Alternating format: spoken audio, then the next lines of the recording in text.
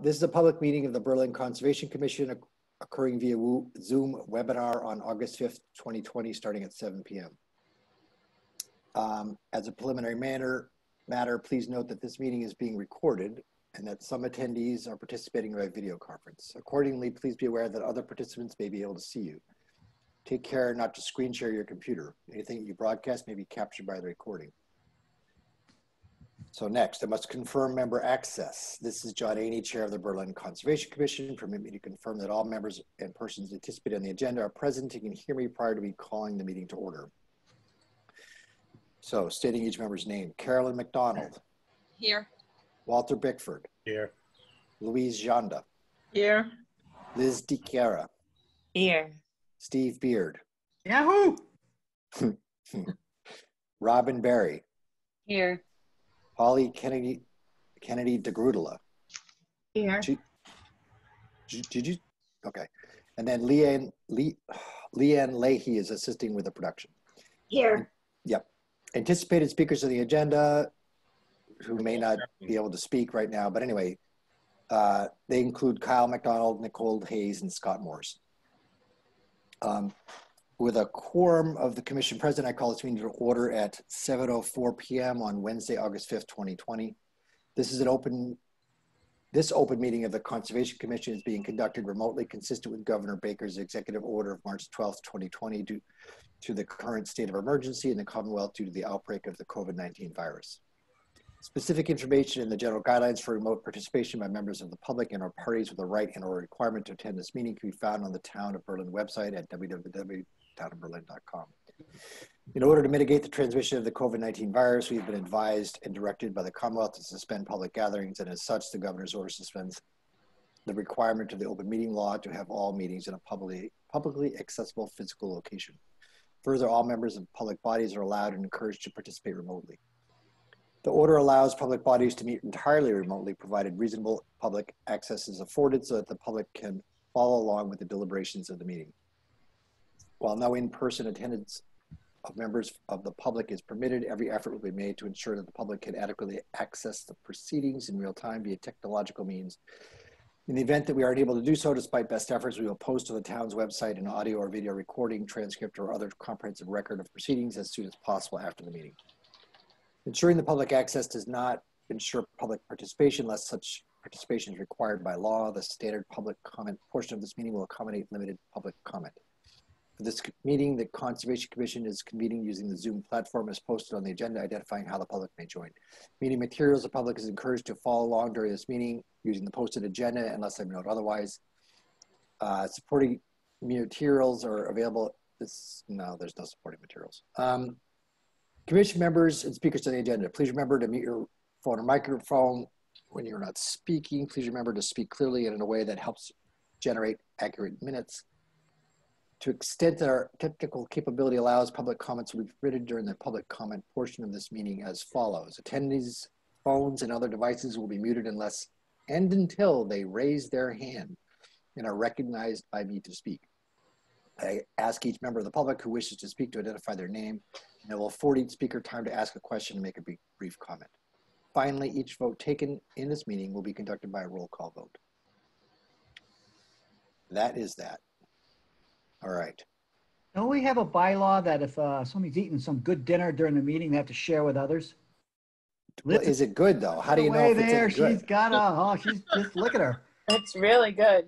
It's beef that I grew and grass-fed beef and green beans and fresh basil and olive oil. Yum. Sorry. That actually does sound pretty good. I wouldn't necessarily mix basil and beets though, just saying. Okay. I know. I was on the fence, but it's working for me. Liz out. All right, so agenda. Let's go. Let's do the minutes. Final draft. Is everybody fine with me reading the minutes? Yep. Okay. Yep. Better you than me. And I have to screen share. I can't. I'm eating.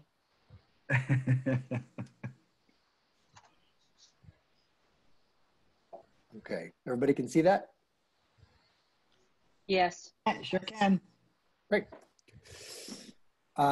Meeting minutes, July 15th, 2020, meeting opened at 7:35. John opened the meeting by stating that it was being recorded and blah, blah, blah. By executive, John reviewed the rules for holding the oral meeting. Robin Berry was recognized as a member of the commission, and a roll call vote attendance was taken for with the following results. Attendees: John Aney, Chair; Steve Beard; Louise Jonda; Walter Bickford; Carolyn McDonald; Liz DeGuerra; Robin Berry. Leanne Leahy opened the meeting and then handed it over to Robin to host, but stayed on as co-host. Other attendees: Kyle McDonald, who I think his name has I think there's a there. Of Goddard Engineering, representing the NOI hearing applicant; Nicole Hayes, wetland scientist for Goddard Engineering; and Craig Wumbold, NOI applicant. Minutes of previous meeting. Minutes for the July 1st, 2020 meeting were reviewed and amended. Walter moved to accept the minutes as edited. Carolyn seconded the motion, which passed unanimously by roll call vote. Treasury report, nope. Bills and forms, nope. Mails and notices. Notice from DEP that drought has been declared for all of Worcester County. John stated that because of the drought, the classification of perennial stream cannot be changed to intermittent. Invasives, notice from SVT stating they're doing more training for invasives mapping and are looking for volunteers. Wetlands, A, solar farm, DEP 107-0239. John reported on Pat Garner's site visit to the solar farm on July 7th.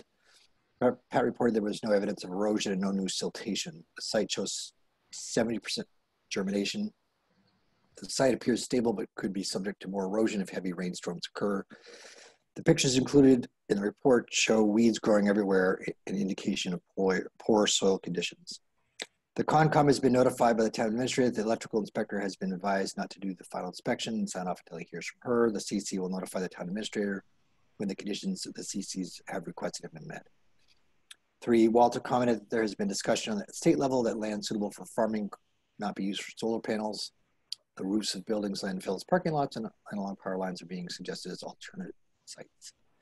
B, Highland Ridge, DEP 107-0241. Pat Garner made a site visit to homes at Highland Ridge and reported that work being done looks good. C, DEP 107-0253. The CC has not received an update on progress. John has been in touch with the engineers on the project and will follow up.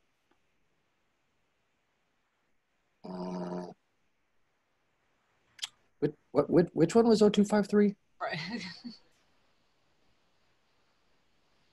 Does anybody remember what 0253 is? I could look it up. Which engineers have you been in touch with? Nobody, that's the thing. Hold on a second. I mean, you can just look it up I think online while I'm reading. Looks like it's 276 West Street. 276 West Street. Oh, yeah, okay, good, okay. Should we add that? Yeah, we have a follow-up on that. D, 100 River Road West, Old Tyler Farm enforcement order. Walter reported that the owner is asking for a 3-week extension since their wetlands expert, Dave Burke, has not been able to do the wetlands flagging.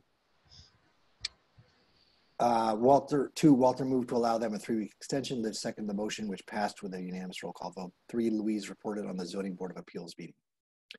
E, 28 Oak Street, DEP 107-0248. The Zoning Board of Appeals have inquired if the owners of 8 Oak Street had requested a COC for completion of the work on the site.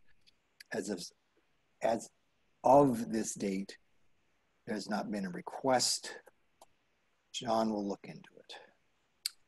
6, appointments, hearings, 730 NOI for Marlborough Road, Assessors Map 12, Parcel 24-3. Kyle McDonald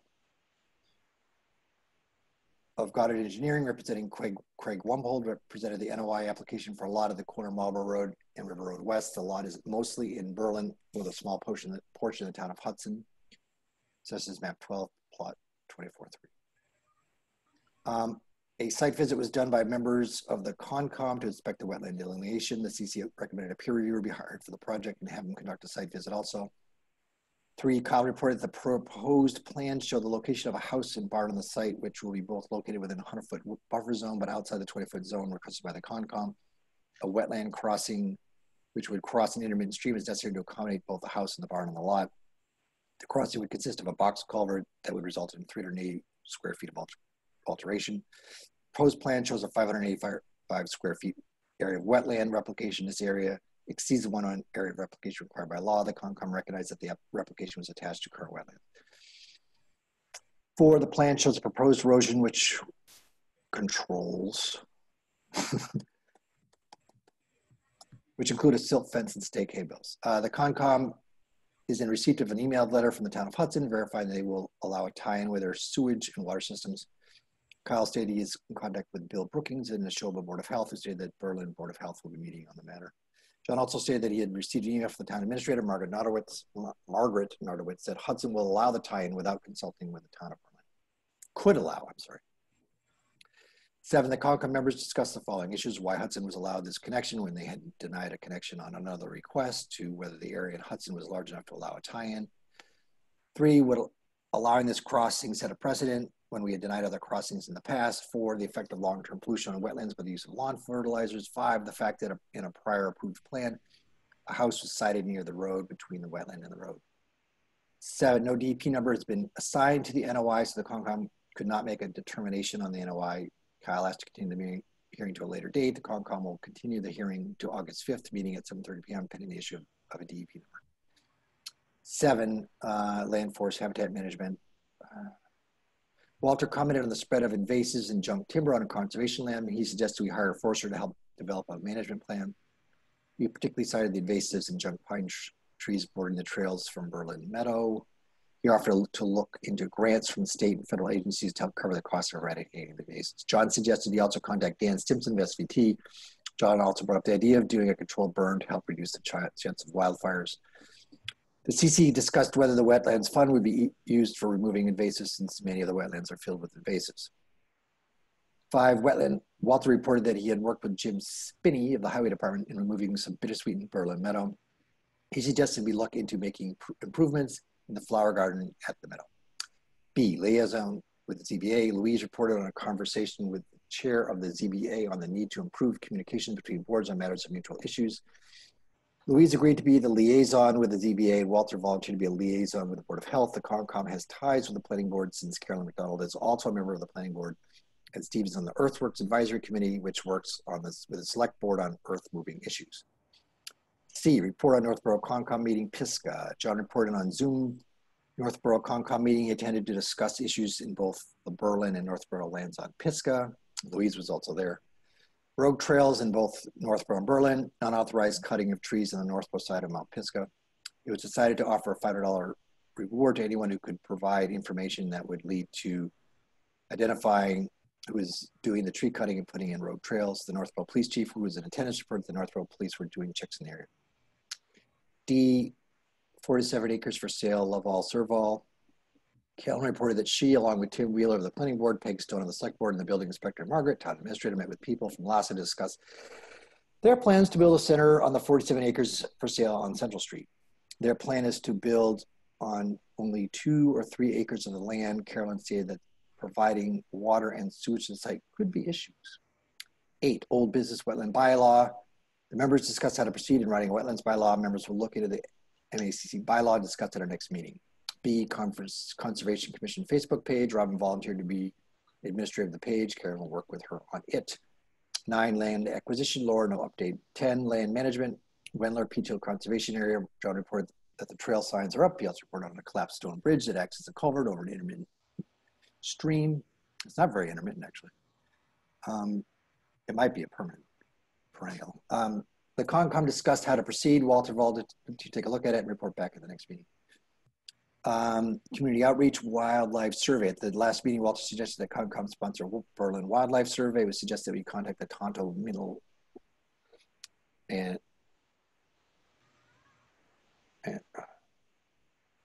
school and high school regional, whatever, Tohoto, to see if we could involve students to set up a site for the inventory. It was also suggested to post something on social media requesting volunteers to head up the project. Walter and Louise will work on the issue. Liz moved that we adjourn the meeting. Steve seconded the motion, was passed unanimously by a roll call vote. The meeting ended at roughly 9:20 p.m. Minutes recorded by Louise Jean and John Haney. Any discussion?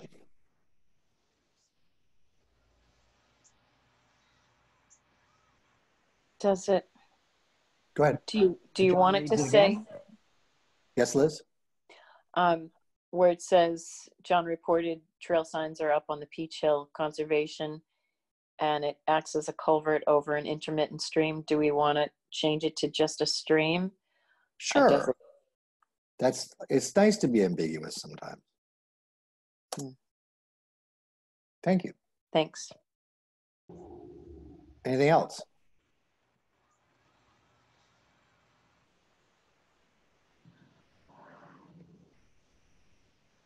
Okay. Entertain a motion to accept the minutes with those very, very minor changes. I move that we accept the minutes with minor changes. Great job, Louise. Yes, great job, Louise. Fabulous job. Second. Any further discussion? Okay, all those in favor,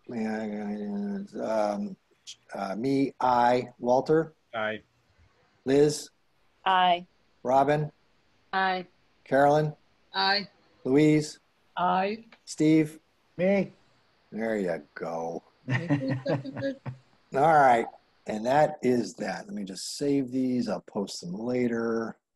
Boom. Who seconded the motion? I don't know. Walter did. Walter. Okay. All right, so treasurer's report. We might actually have a treasurer's report. We do, kind of, I think. Did we win the lottery? I did. Yes. You did, yeah. Yes. Please All proceed right. with the treasurer's report. All right, let's see. Let me just pull up the right tab. So for wetlands, we have $11,091.97.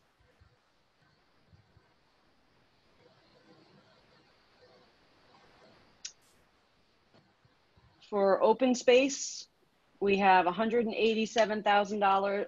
$187.51. Let me say that again. $187,051.77. And then there's the budget. Yep. So the budget, I believe, so we have $2,000 for this fiscal year. So I believe we still have the full 2,000. I don't think we've spent anything in it. Yes, we have, but I'm getting to that. Well, we'll get to that next. Next report, it'll show less than 2,000. So then there's also Berlin Farms. Do we track that in the notes? No. No? No. Okay. There's no point because we never withdraw from it. It requires a little bit of interest. We just need to report it like once a year or something. Okay. And then there's this general fund with $67.50 in it. And I don't remember what that was, but I can look it up. I think I saw it somewhere. I have no idea what that is. $67? Yeah, it was $67.50. I'd have to go back and look up what it was. Okay, do you have a date on that? So the $67.50? No. The whole shebang. What is that? Oh, that would be June 30th. This was the year end.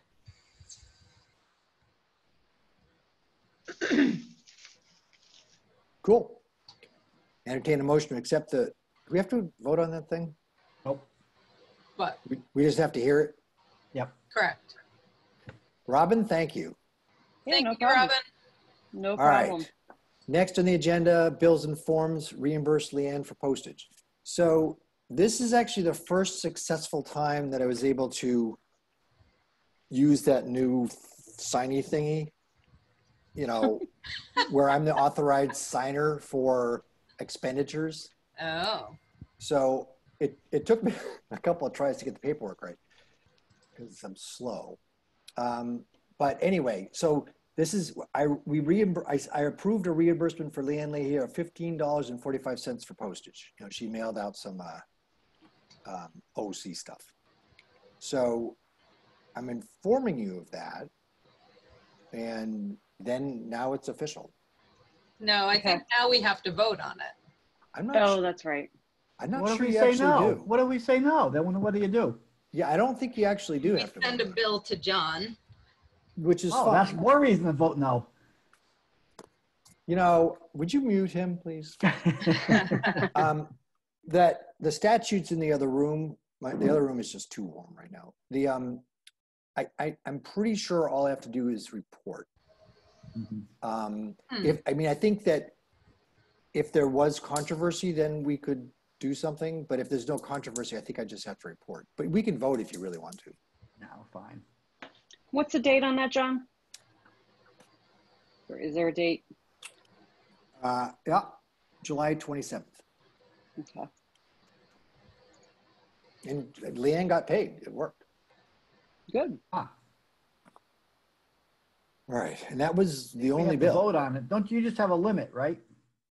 I don't even think it's supposed to be. I think we said $1,000. It'll never get to Oh, that. There's no that's right. way Right. that I'm going to sign for anything more than like probably $200. So whatever. It's really just for, just so, little stuff. Anyway. All right. And that was it. Mail and notices next on the agenda. They're actually, it's been pretty quiet mail wise. I mean, there were a couple of building permits that came up that I did a couple of site visits. Neither of these turned into any kind of action on our part.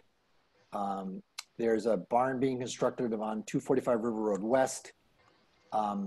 It's outside the 200-foot riverfront area, but because of the slope, I commented that I was concerned about erosion. So it was Charles Freeman again. He and the property owner put down some straw wattles, and I went over there last Friday and checked them out and it looked fine. And it's all the work is outside the 200-foot riverfront, but they just the boundary area they put in the straw wattles just to make sure, because it does descend there. And then there's also somebody on Route 62. I don't remember the name of the road at this point. It's near Lincoln. Oh, yeah, it's Lincoln Road or Street, Louise? Road. This road? Yeah, the corner of Lincoln and 62. Somebody was putting at their new to town, and they wanted to put an above ground pool. I just needed to make sure it was 100 feet away from the wetlands. And then they're eventually going to put an in-ground pool. So I just started a conversation when you want to do that, get us involved so we can make sure, blah, blah, blah. They're very nice family. And that's it for that. Next up, you see, it's 7:25. We got 5 minutes. Wetlands issues. Solar farm.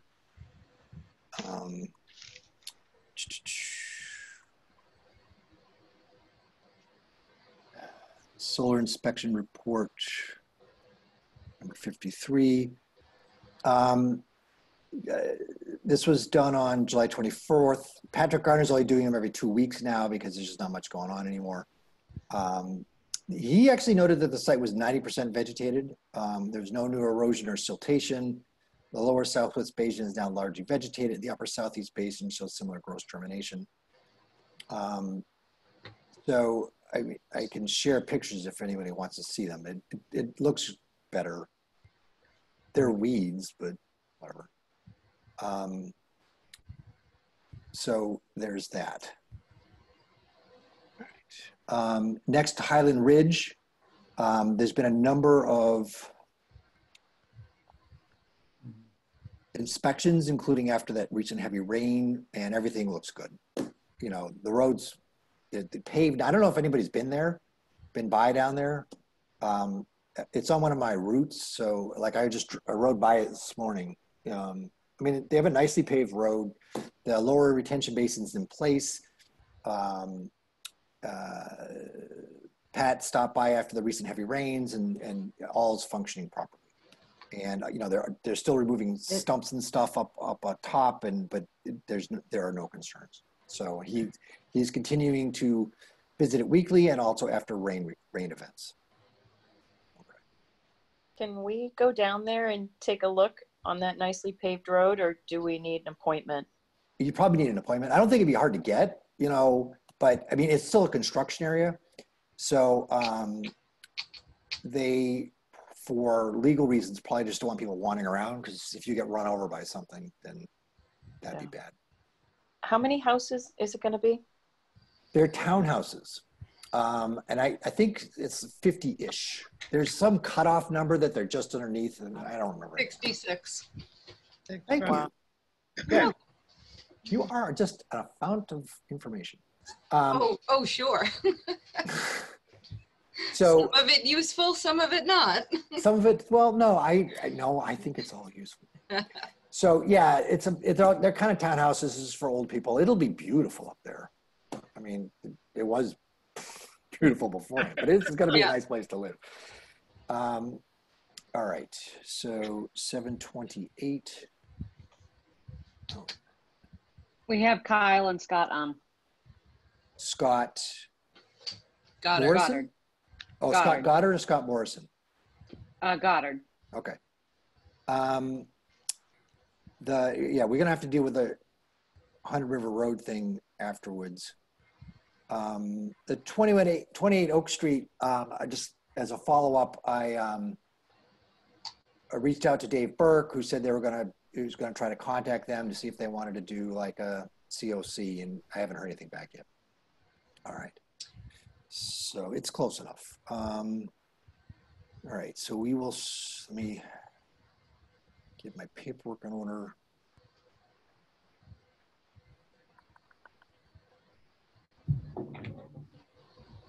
So we will continue the hearing on the lot in question on corner of Marlborough Road and River Road. It now has a DEP number, 1070254.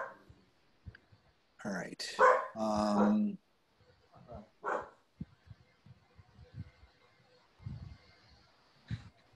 Screen share. Can people see that? Yep. All right. Okay, so Kyle, do you want to start? Well, this is Scott. I think I'll just run point on it. Scott Okay. Goddard Consulting, wetlands consultant, representing the applicant on this project. Do you want me to screen share the site plan? I have a kind of a colored up site plan I could put up If it's there. better than the one I have, the one I have is this one. That's the wetlands That's the replication, replication, yeah. and that's that. That is, if it's better, sure. Yeah, I mean, it's more or less that, but just with some colored lines. So maybe It's up to you. You I'll can gi- screen I'll- share if you want. I'll give but- it a go. There we go. Okay. Is that visible to you with the color?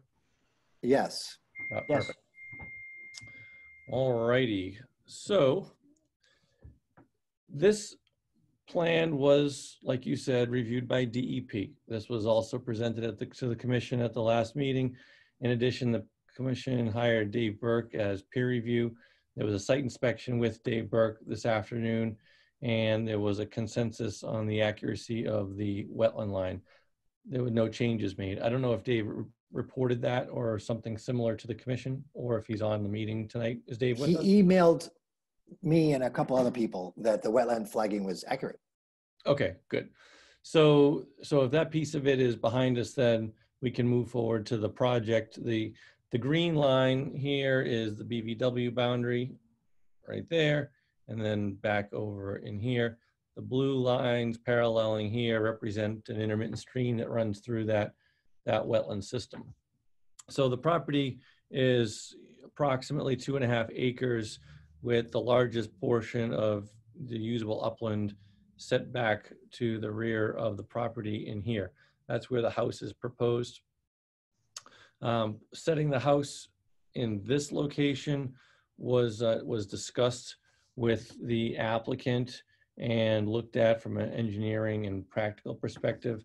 With the traffic situation on Marlborough and River Road, it just doesn't make sense to put the house in this location. In addition, there's a desire to have some accessory uses on the property. That's why we have this this barn here shown for vehicular use in the front portion. So the front area will be taken up by the stockpiling area, the proposed barn, the access roadway, and then in order to get the house set back from Marlborough Road and River Road, which is a busy intersection, the house is proposed to be set back here. The crossing is relatively small in size. The stream crossing will meet this Massachusetts stream crossing standards, and the replication as proposed on that detailed planting plan that you scanned by will be in excess of the 1-to-1 mitigation required by the DEP. So there'll be a net gain of wetland resource areas on site. All structures other than in the location of the crossing will respect the 25-foot buffer zone as preferred by the Berlin Conservation Commission's policy. So yeah, I think the project with that is fairly straightforward. I think it meets the standards of the Wetland Protection Act. And I think it's something that would be happy to take questions on and discuss further the merits of the project. But it's something that I think the commission could issue an order of conditions on. All right, who wants to go first?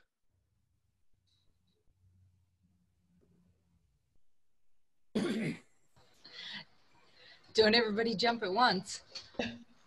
Well, you know my feeling, I talked about it the last time. We have a plan on file of a house built on there that meets zoning and everything else that does not at all touch the wetlands.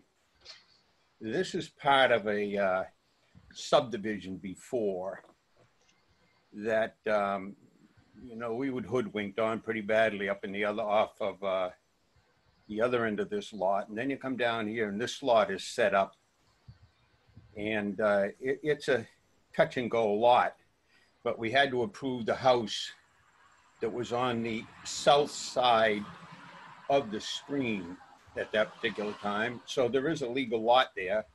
And I don't think that with a self-inflicted hardship and everything else that we should be allowing any interference with the wetland whatsoever. I don't care whether it's replicated or not. As far as the traffic, it isn't our job to mitigate traffic. It's the homeowners or the builders or the lot configurers or whatever. And I would say that this plan is unacceptable simply because we have a plan that's been accepted that does not cross the wetlands. Yeah, Walt, I appreciate those comments, and they're thoughtful and not insignificant. The response that I would have to it would be, you know, so if you look at this green line right here, which goes partly off site, this encompasses an upland island area of a fairly decent size.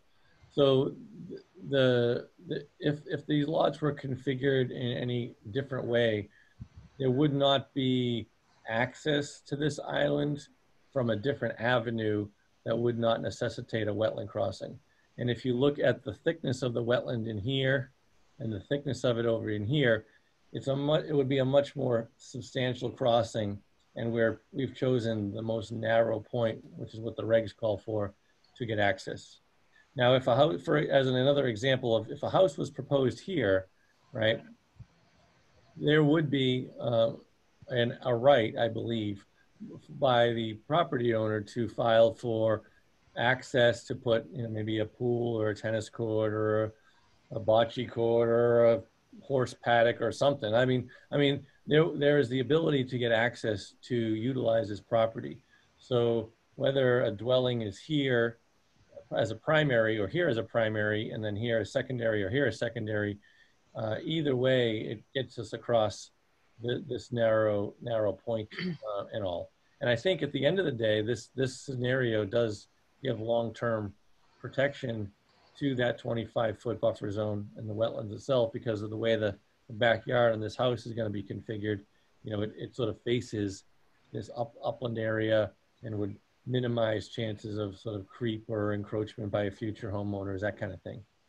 So I think it makes sense to consider the development this way, which is a preferable siting from a construction and house perspective, whereas this would be much more utilitarian of just plopping a structure up at the intersection of River and Marlborough Road, which I think would have some use problems and some aesthetic problems and sizing problems to get that house in this location. And even at that, like I said, we would still propose to cross over here and come in here with some accessory uses. So I think that the applicant for sure would prefer to see a house in this location if in fact we meet all the standards for wetland protection, which I think we can do. It's a bit of an exaggeration to call it an island. It's more like an atoll. I mean, it's really just 2 or 3 feet above the wetland. When I say island, I mean we're surrounded I all sides know. by wetland. Yeah. Are they going to be able to put a basement in there? Yeah. If you look, Because it's still pretty wet. It's a flat. yeah, wet. it's not some kind of mountain, and we do have to set the foundation, you know, above the groundwater table so that it's not a situation where you would have a wet basement per the Mass Building Code. So you have to build that up. So you're bringing in some fill. Well, if you look at the grading on here, it's actually not very much grade change at all. Where these contour lines are 2-foot contours, and they're not even overlapping each other. So the grading work in the rear here, everything in the front at grade and the back here is built up no greater than 2 feet in any spot. Right, but you said So, yes, you are. but if you're bringing- going to build up the foundation, that requires building fill around it. Is that correct? Again, only small amounts. The front here is all right at grade. You just would dig down your foundation, and you'd have your retaining wall around the front. And right here, you have a contour line where you pull this 234 off, and then again, right in the back here and here. And all we're doing is smoothing out those grades. So the fill situation would be fairly minimal. All this is sub 2 feet modifications in the rear. I don't know. I mean, I'm sort of picturing that road, that place on Crosby. Because it's a pretty flat piece of land. And I can't imagine that the water table is that deep, but I don't know. Yeah, Mr. Chairman, I think I really want to stick with the crossing. Okay. Is whether, you know, putting the house there, and that's the ideal place, as Scott pointed out, structurally and everything else. Well, that's good for the builder. We're here to protect the wetland. If you put a house and a storage system, I can see having to cross a wetland, and we've set a precedent with that off of Lyman Road, to put in a leach field. That's one thing. But to say that, well, we can get access anyway because we want to put on bocce court. Not so. We're the Conservation Commission. This isn't Hudson. It's not Marlborough. It's not Northborough, not Shrewsbury or whatever. We have done a good job in Berlin at protecting wetlands. And I say we do it here. This, starting from base here, it's a self-inflicted hardship, the subdivision of that big lot originally. All the way through, it's been a bad thing for Berlin. This is what's left over. It isn't our fault that that was designed that way. That's what they've got. I say they can build on it and get their monies back out of it. And that's what it should be. Build down on the south of the wetlands. It's not my problem. The wetlands is my problem. Do you want to comment, Walter, then about running a sewer line through the wetlands? The sewer line is not going to go to, well, I don't want to see the sewer line coming down through there. But again, the precedent has been set on that. If you put the house in there, I suppose the sewer line has to go out. I say the house doesn't go in there. So you don't have to have a sewer line crossing the wetland. You keep the house on the south side of the wetland, and they, you know, somehow, without consulting us, the town of Hudson, allowed a hookup. And so at this point, it's a little late to stop it. I tried. And so I say, let them just totally ignore this plan. It's unacceptable because we have a plan on file, accepted, where a house can be built on that lot, and it doesn't interfere with the wetlands whatsoever. Do we have a copy of that plan? Yeah, I got it right in front of me. It's kind of hard. I can't show it to you right now, but. Oh, okay. Because my concern is, this is what, the third time in 6 years that somebody's come forward with a plan for this lot? Yeah. Is that right? Well, yes and no. So the first one was back about 10 years ago, but it was really for more the lot. It was really the focus at that point was on Dudley. It was really the second plan where the focus was on this area, and that's where they had the plan for the house right at the corner. The first one, it was really more of a focus about some structure up off of Dudley Road, which is sort of, you know, on the other side there, up.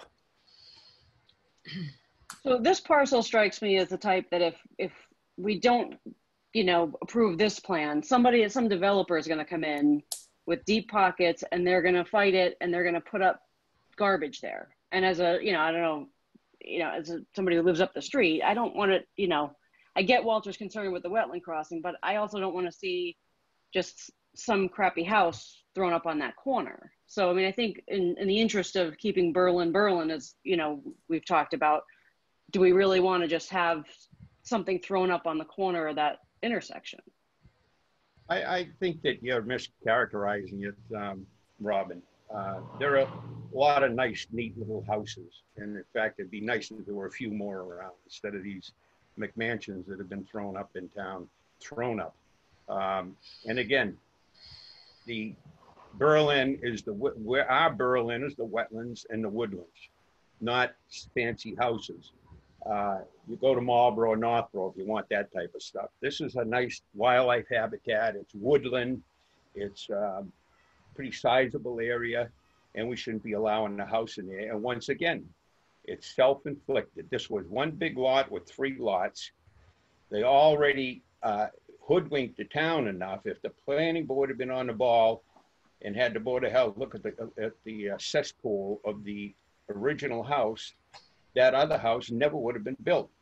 The owner has profited immeasurably from pulling, you know, being a little cute on how they did things. And then finally, they come down, this is the leftover land, and they want to do their best to squeeze everything they can out of it. And I think our objective is to say no and let them put up a cute little house on that corner that meets the wetlands and does not interfere with the wetlands.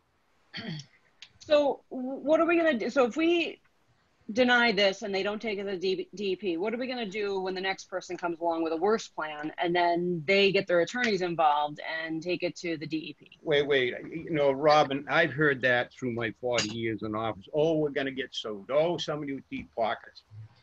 It more often doesn't happen. You're imagining something that isn't the case. If they come back, we fight them. I don't think you turn tail and run out of anticipating that somebody's going to get tough with us. That's where you lose all the time. I've never done that. John?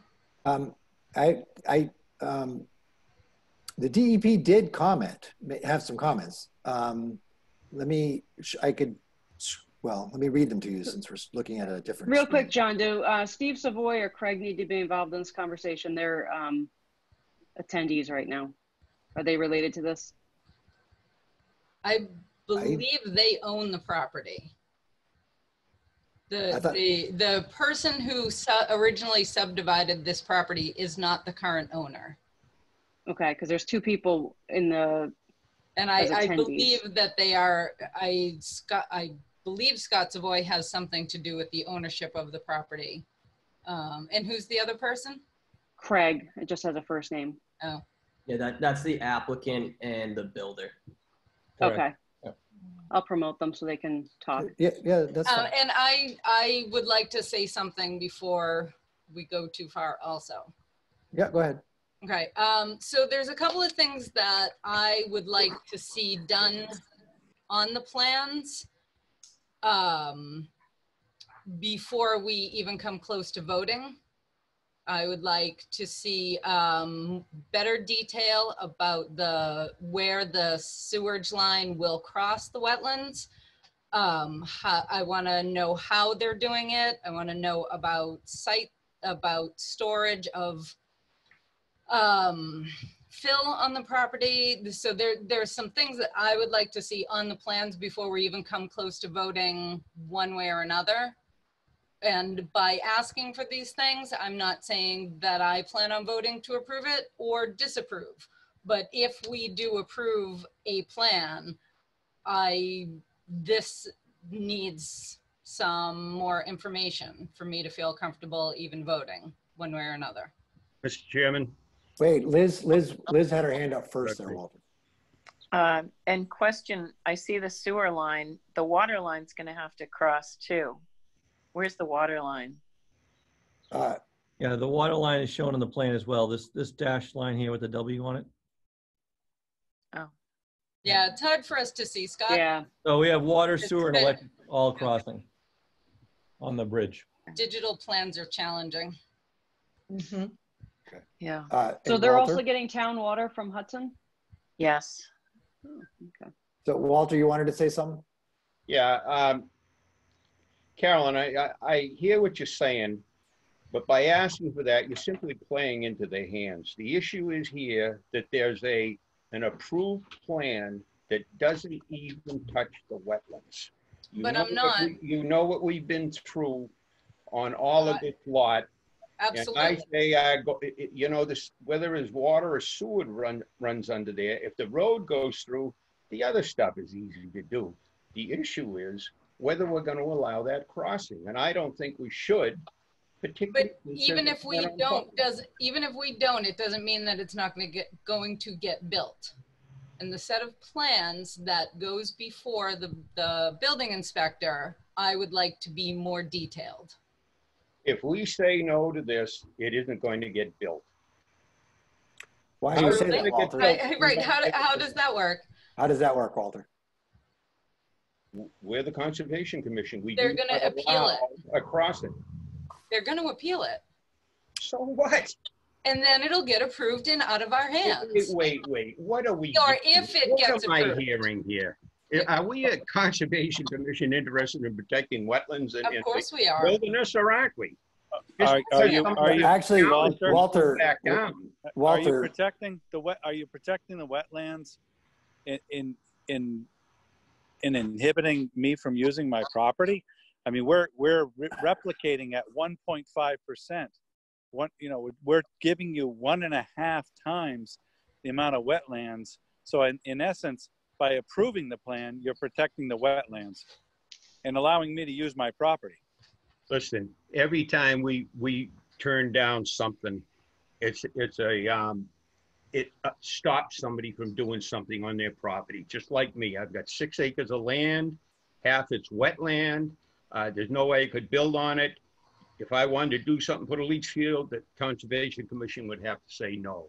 That would be prohibiting me from doing something. This doesn't prohibit you from using your property. You can put a house on it, you can live on it, you can cut wood on it. You got plenty of use of that property without filling in a wetlands. I'm not filling in a wetlands. I'm actually increasing the percentage of wetlands by 50% as I build a home for me and my family. You're changing a wetland. The wetland, the natural wetland, is like it's been since time immemorial. And you're going to have to do some digging and gouging and pouring concrete, and it isn't going to be a natural area any longer. It's a wetland, and we should be protecting it. Well, one of the ways that you protect, I have to agree with Craig on this. That one of the ways you do protect a wetland is you build in those protections with a well thought out development scheme and land use scheme, right? So if we were to somehow memorialize the boundaries of our yard and it gets recorded onto a site plan, this plan becomes a plan of record of what was built there, and then that's the limit. That's the extent of what it's going to be. We're not going to come back, 3 more times with, now we want to put a tennis court, now we want a pool, now we want this will be the development as approved by the Conservation Commission. The limits of the yard will be the limits of the yard, and the rest of the open space, including the entirety of the 25-foot buffer zone, other than the crossing, will be protected in perpetuity. We're not proposing work within that 25-foot zone. The commission, look, we don't want to have to go the DEP route and then change the plan and all the other stuff that goes along with that. But I think this is a thoughtful plan. I think, Craig, could you maybe sort of just tell the commission? Whoa, stop. Scott, you can't. Oh, sorry. Mr. People have to now ask for permission. There's too many people talking at once. Mr. Chairman. Fine. Stop. Yes. As I do want to first, before we have more discussion, I do want to read the DEP comments. Yes. technical comments. 2 previous SFH projects have been approved on this lot that were filed and approved without BWV impacts or stream crossing. The commission may also want to consider 105.4B, the issuing authority may issue a OC permitting work. In the exercise of this discretion, the issuing authority shall consider the magnitude of the alteration and the significance of this project site to the interests identified in the Wetlands Protection Act, the extent to which this adverse impacts can be avoided, the extent to which adverse impacts can be minimized. So, I mean, it was interesting, their comments somewhat indicating that they, you know, could perhaps be willing to not have it overturned if we were to deny the project, but it's hard to know with DEP. All right, now, again, So just, John, to clarify that. Please, go ahead. Let me identify who will speak, then you speak. So Walter, go ahead. Yeah, I did. So I heard when you was reading it, what I heard, I think you said, is that DEP suggests that they may not overturn it if we deny this because they already have on file a plan that they can build on it. Right. Suggest is too strong a word. I think there's a vague implication is a better way of putting it. I wouldn't be that sure that they wouldn't overturn it.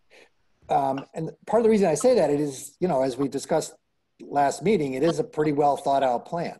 I mean, they did put a lot of, you know, they did a good job with the plan. Liz, you had a comment. I do. So I found the fill question, the answer to the fill question, very evasive. I'd like to know how many loads are going back there. I'm going to vote against this. And I just want to know, it's not that we're going to lose any goodwill with DEP if we vote against this, right? Right. No, that's never an issue. Good. Okay, so Louise, are you raising your hand? Yes, I am. Okay. All right, I have some concerns, and I'd like to say to Craig that this is probably a difficult decision because I respect your right to use your land. However, originally, when this land was subdivided, the former owner came to the Conservation Commission and was told that because of the wetlands, he could only have one more house lot on that property. Somehow or other, he managed to work things out. All right, so we got approval. He subdivided into 2 lots. He got approval to build on one of the lots, and this was left over. And then he came back and says, okay, I've got this lot, I want to build on it. And, you know, we originally told him that really because of all the wetlands, he could only have 1 lot there. So I feel like we should turn it down. Okay, who else has a comment? Now, Scott, you were trying to prompt Craig to talk about something? Well, Mr. Chairman, I think Mr. Wamble it might help the commission understand the type of house he's intending to put here, maybe what it would look like and what kind of, you know, there was discussion about whether it'd be appropriate to have a type of a house, what that would look like up in the corner versus what this house would look like. So if it would please the chairman, maybe you could ask Craig if he would like to share about. Sure. Mr. Chairman, listen, I want to record, no, I object to this. I don't care whether it's a castle or what it is. We're talking about wetlands here. We're not city planners. We're not architects. We're not the Historical Society. It doesn't matter. Hey, Walter, with all due respect to you, everybody stop. I am as much a resident of the town of Berlin. Craig, stop. Walter, you know, I just find it offensive that this guy can run roughshod over everybody who may be a resident of the town. Craig, if you don't stop, I'm going to have to mute you. Shut it down. Now, Walter, I hear what you're saying. I still want to hear what Craig has to say. Okay? I'm the chair, and I want to hear what Craig has to say about this. Now, Okay, now Craig, I'd like to hear what you have to say about this, the comment that Scott made, but please remain civil, okay? Oh, I find myself completely civil. I, on the other hand, Mr. Chairman, find Walter to be absolutely unapproachable. I mean, to have a board member whose sitting position is, I will go to the town of Hudson, I will shut you down as a private citizen, regardless of my position on this board. I will go to a third party who may be an engineer who acts as a surrogate for the town. I will speak to them off the record. I find it reprehensible, frankly, as a taxpayer of Berlin. I mean, I spend $12,000 a year right now in town on my taxes. I'm just as much a resident as Walter. I'm sorry, I'm not as old as you, although I'm getting there, okay? But the point is, I have just as much right to representation and to use my property as you do, sir, okay? Okay, I'm sorry. I think that this is horrible, that we're being presented with the position that no wetlands, no matter what, will ever be crossed as long as Walter sits on the board. That's right. It's horrible. It's been. Okay. It's horrible. I mean, I'm trying to present a plan for my family to live on this piece of property. I can build a barn on one side. I can put a beautiful home there. I will continue to be a taxpayer and a resident. You're jumping all over me. Shut this guy down, will you? Walter, Craig, you were specifically asked a question. I'm going to build a single family home, okay? A ranch style home that my wife and I can age in place right there in Berlin, Massachusetts. I want to have a barn up close to the road, but I don't want to live right there at a crossroads, 40 feet from two very busy roads and a commuter rail. The land is 2.5 acres. I've purchased 2.5 acres. I have a beautiful uplands area that I can access, and I can mitigate all of the effect of any wetlands crossing 1.5 times by doing just exactly what we've done on this plan. It's a beautiful plan, and it's an addition to the community. It's not a, and again, I'll reiterate, I am a resident of Berlin. I'm not some outsider walking in saying, I want to develop 100 acres in your town. And I'm sorry, I really feel like the board is being disserved, and I think it needs to be addressed. All right, That's all I have to say. Thank you. I have a question for Scott Goddard. Yes, sir. About the area down here on your plan around site for the dirt. What do you call it? Containment area. Yes. Right there. Yeah. The stockpile. Is that good? Now that's a pretty narrow spot. Is that going to be a sufficient? Is that going to be large enough for the stockpile? Well, the stockpile is shown here outside of the 100-foot buffer zone. And this is largely an import situation, right? So there'll be some excavation for the foundation, and that will be used on site. So there's not going to be a huge amount of need to stockpile mountains of material on the site. So we kept it outside of the 100-foot buffer zone in this particular case, and then used the access point along the driveway for the construction materials, temporary storage. So I think the pile location is appropriate. Is the size appropriate? Yeah, because I think again we're going to be excavating for our foundation. A lot of the spoils from that material will be used to fill in here in and around this small retaining wall, and then spread it around the back of the property. So yeah, I think the size is appropriate. All right, thank you. I have a question based on comments Carolyn made. Carolyn, you were implying that we need more time on this. Do we need more time on this, or should we bring this hearing to an end? I think there are, first of all, now that it's my turn to speak, I do not believe that Walter is the only person who feels the way he does about this lot, and I don't think he should have to take all the heat on this one. The lot has been newly purchased, so it's not like it has been when it was purchased, it wasn't like there were known issues. There is plenty of other land for sale in Berlin. Kind of going back to Walter's self-imposed hardship. As far as needing more time, I need more information as part of this plan. So I would be happy to discuss the information that I would like to have them present to us. And we would need more time. They would need time to get that information. So I believe that we would need more information. So. Mr. Chairman, we'd be happy to request a continuation at the conclusion of this discussion to supply supplemental information so the commission has all of the information they could need, which would include some more details about the sewer line design, the connections to the bridge, et cetera, and the fill piles is what I heard so far. One of the other things that I would like to see in writing is the sequence of construction events. Mm-hmm. Because it's going to have to be logged, therefore possibly construction equipment will be in the wetlands. I want to know how that's going to be mitigated.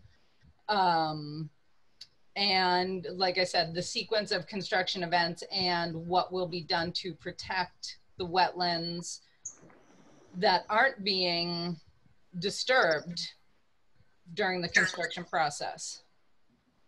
Okay, and Mr. Chairman, if I could respond to that, Yes, please. I like the idea of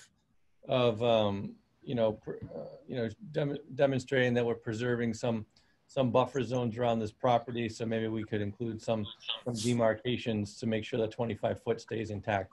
You know, at the DEP level, the opportunity isn't there to protect that 25-foot zone like we can do now.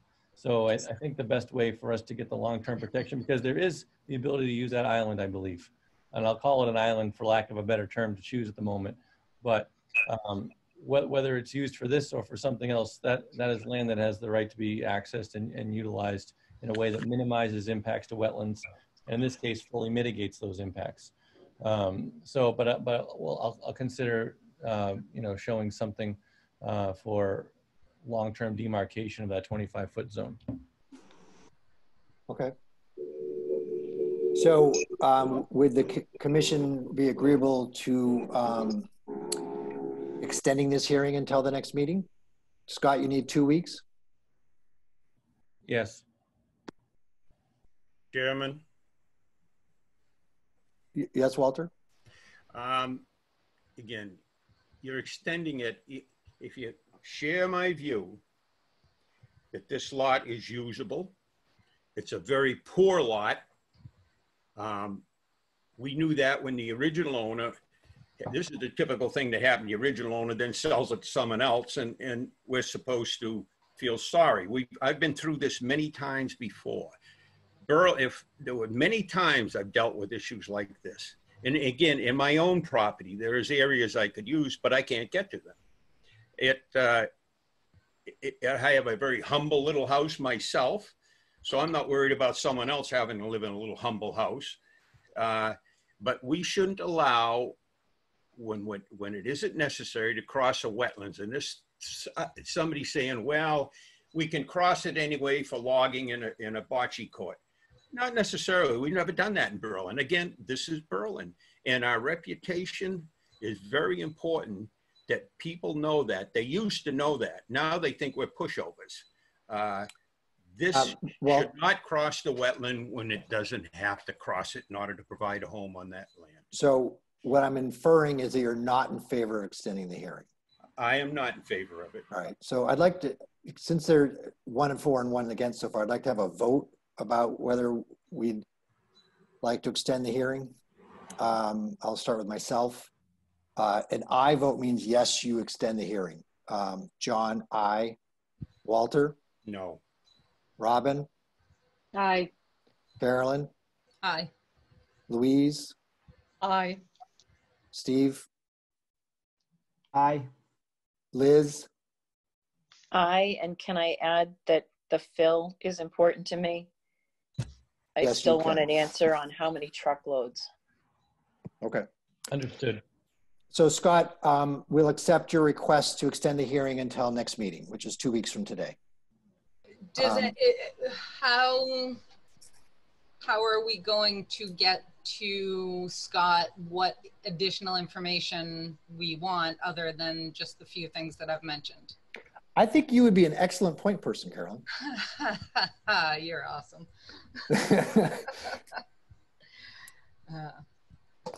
I'll email you the supplemental information prior to the next hearing. Okay, thanks. I believe I have Carolyn's email, so. I believe you do.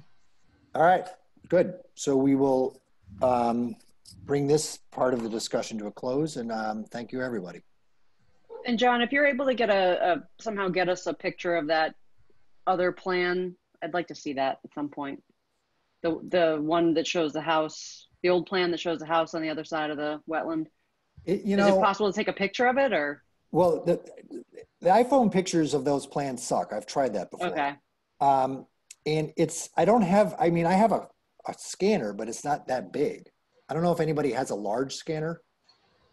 Nah, don't worry about it. Don't worry about it. I mean, I could try to I'll do my best and send it around. Yeah, if you could just take a quick picture and. Yeah, I mean, I have, like I said, I have a copier, but it's just, it's a small desktop copier. Yeah, John, I'd like to have a copy of that. Sure. Yeah, we'll do. Got to have it. All right. Thank you, everybody. And we will, Robin, you will demote all those people. Have a good night. Thank you. Yeah, have a good night, everybody. Good night. And we will move on to the next issue in the agenda. All right, we're going to round back to 100 River Road, the enforcement order under wetlands. So as everybody, I think, has been informed, the owner of the property fired his lawyer. And I'm not really, so there really hasn't been any movement.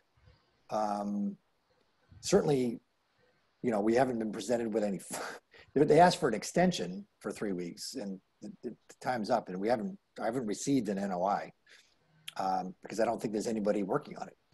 Dave told me today that they are still going to have the property survey, that he's still meeting the surveyor over there. Okay. So it's not totally dead in the water, but I think that we should, I'm not entirely sure the sequence, like how to really go about doing this, but I would like the enforcement order put on the deed at the Registry of Deeds. So you had asked the lawyer about that. Did he get to that before he got fired? He did not. He told me that he, as part of his understanding of being the proponent's attorney, that was not something he was required to do. Because it's not like the NOI where it has that additional piece of paper that says this must be registered at the Registry of Deeds, as far as I'm aware. So how do we do this? I'm not entirely sure, but I feel like it's very important that it gets done. I don't know if we talk to Margaret. I don't know if we get permission to talk to town council and find out how to do it. Mr. Chairman. Yes, Walter. DEP has been copied on the enforcement order, correct? Yeah, I believe so, yes. Well, yes, absolutely. I sent them one. Yeah, absolutely. So, I mean, at this point, a phone call to them and having a discussion about this and seeing which way to go from here might be in order. And in fact, they might take it over, which I'd be perfectly happy with, and let them go. And they could issue fines in addition to it. We can't issue fines. I turned one over to DEP 15 years ago or so up off Lancaster Road. They fined them $20,000, which we couldn't have done. It was a flagrant wetlands violation, just like that's a lot of beer money. I drank. I can So so the circuit rider is Kim Roth, and I can email her this. It's going to be very difficult for me over the next 48 hours to have a phone call with her, although I could try. Well, give me your phone number. I found the issue. I'll have a discussion with her and see what it is. All right. Wait a sec. You gotta get yourself a pencil while I look it up. I've got it.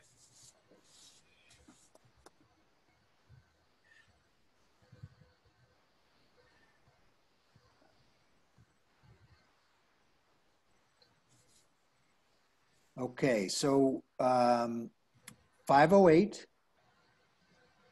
767 2711. And again, her name is Kimberly Roth. She's our circuit rider. I've met her once. She seemed very pleasant. Roth. R-O-T-H. Yeah, her email is kimberly.roth@mass.gov. Okay, yeah, .roth at mass.gov. Yes. MASS. Correct. MASS.gov. I'm just going to forward you this unrelated email, Walter, just so you also have it on your email account. Okay, so the email I'm forwarding you has nothing to do with any of this, but at least you'll have the contact information. Okay? Okay.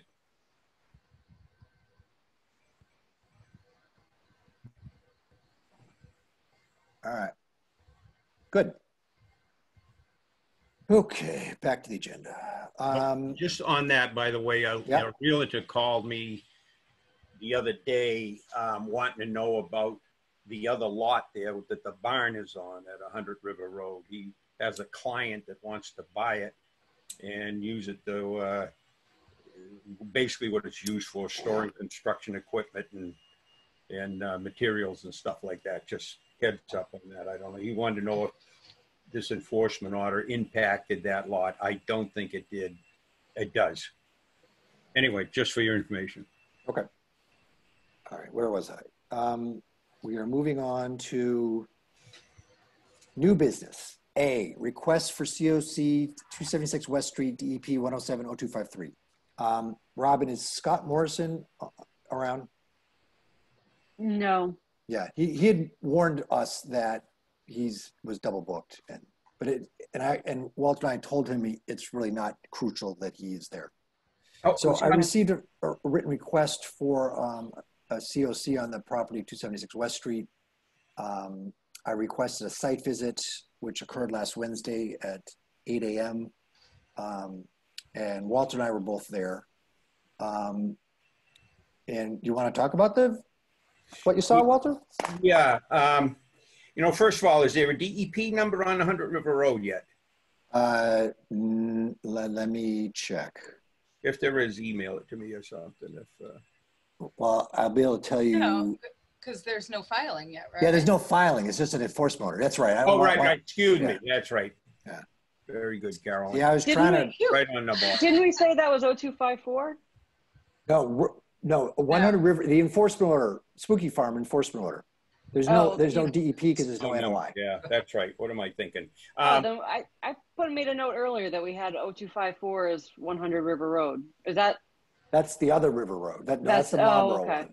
Okay.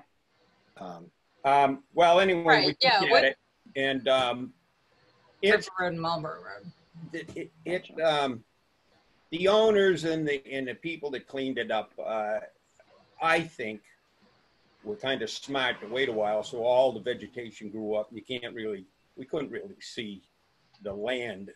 The vegetation was 18 inches high or so, and also I'll take the blame for not keeping my finger on it and stopping in and looking at it while they were doing the work, which I should have done. We talked about it a little bit. They planted some trees out back where they had cleared the land. And with respect to that, and I pointed this out to John, first of all, the deer are eating the growth in the trees as quick as it's growing, but the bittersweet is just exploding out of the ground. I suspect that what they cleared out there was a horrid invasive species cluster. And no matter what happens now, within you know, by the time the end of summer comes, the trees that they planted are going to be enveloped and, you know, smothered out. As far as the repairing and digging out what they put in the wetlands, it appears that they took out quite a bit of it. And at this point, I'd say it was good enough. You know, to go back and try and tell them to come back 2 years and make sure the trees are growing. The trees won't be growing. They'll be dead. Yeah, let me comment on that. So my observations, you know, they clearly graded some land away from the house. Essentially, you know, Scott Morrison's supposition was that the grading was done largely to help with water flow so that water didn't pool in the driveway. And they just moved the dirt into the wetlands. That soil has all been removed from the wetlands to the side of the house. And as Walter mentioned, they had planted some trees out back. So you know, the site looked good. What Walter's referring to is that MACC often recommends that, you know, when there's plantings, that we keep an eye on it for a couple of years to make sure the plantings come in. And he pointed out while we were there, because I pointed that out to Scott, Walter pointed out that it's actually not that crucial because of the general terrain there and the flora, which includes a lot of bittersweet. So he and I were both comfortable at this point with issuing a COC. The issue, the reason why, you know, Scott is the owner wants to get the COC is the land's for sale and there's an offer on the house. So they sort of want to get this tied off. And given the scope of this project and the work they did, both Walter and I felt that it was appropriate. Questions?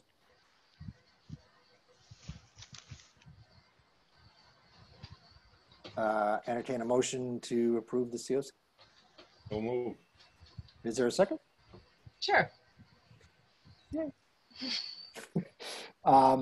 Any further comment? All right, and so we'll vote. I'll start with me. Aye. Walter? Aye. Robin? Aye. Carolyn? Aye. Louise? Aye. Steve? Me. Liz? Aye. Okay. Great, so it's passed. I sometime this, either Friday evening or this weekend, I'll ride around and get signatures. It's good though. I can kind of hit up Robin and Carolyn around the same time. I have to work on Saturday, so. Oh, shit. Well, maybe so. Yeah, and I won't be around this weekend. How about Friday? I should be around Friday, at least until 4. And then Liz, you live right down the street. So if I get 4, we're good. Steve's the longest drive. What a pain in the ass. I know, right? I know, All the way Berlin's over so long. that side of town. It takes so long to get across Berlin. I know. It's wow. And actually, he's pretty close to Louise, so. All right, yes, Yeah. I'll be around this weekend. And I'll Okay. wear my mask, so you can. I'm around Friday, All Saturday. right. All right. Sunday, Well, I'm I'll out. deal with it on Friday. I already got it printed up. It's already set. So I just got to. Wow. Those Um, Audis have trouble getting across town. ooh.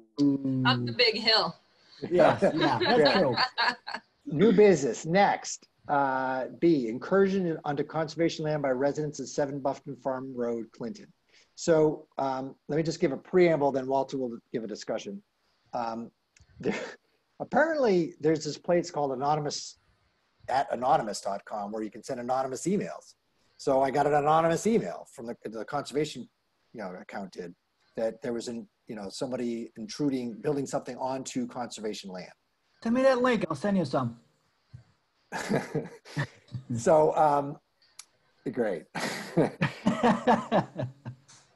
So, I sent this around, what to do, and then Walter had the idea of just going up and knocking on the front door, which he did. So, Walter? Yeah.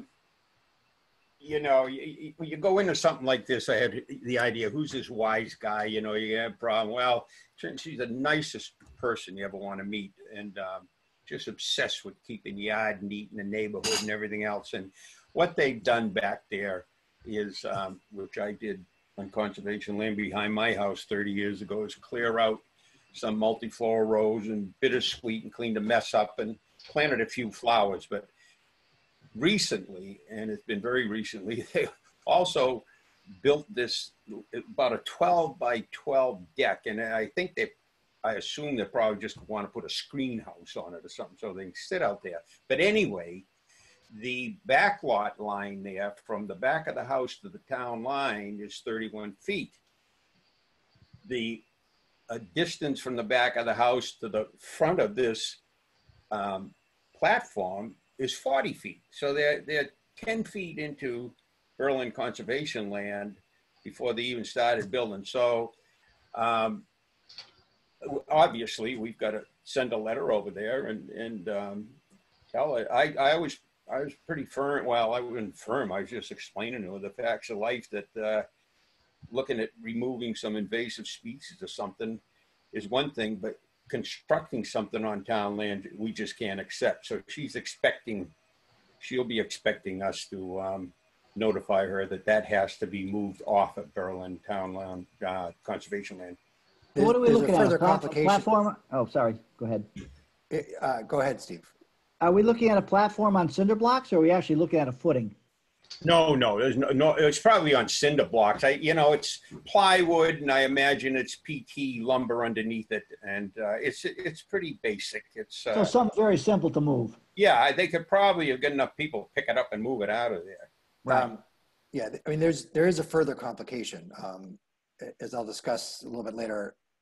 I met with Rebecca Longville and Dan Stimson today.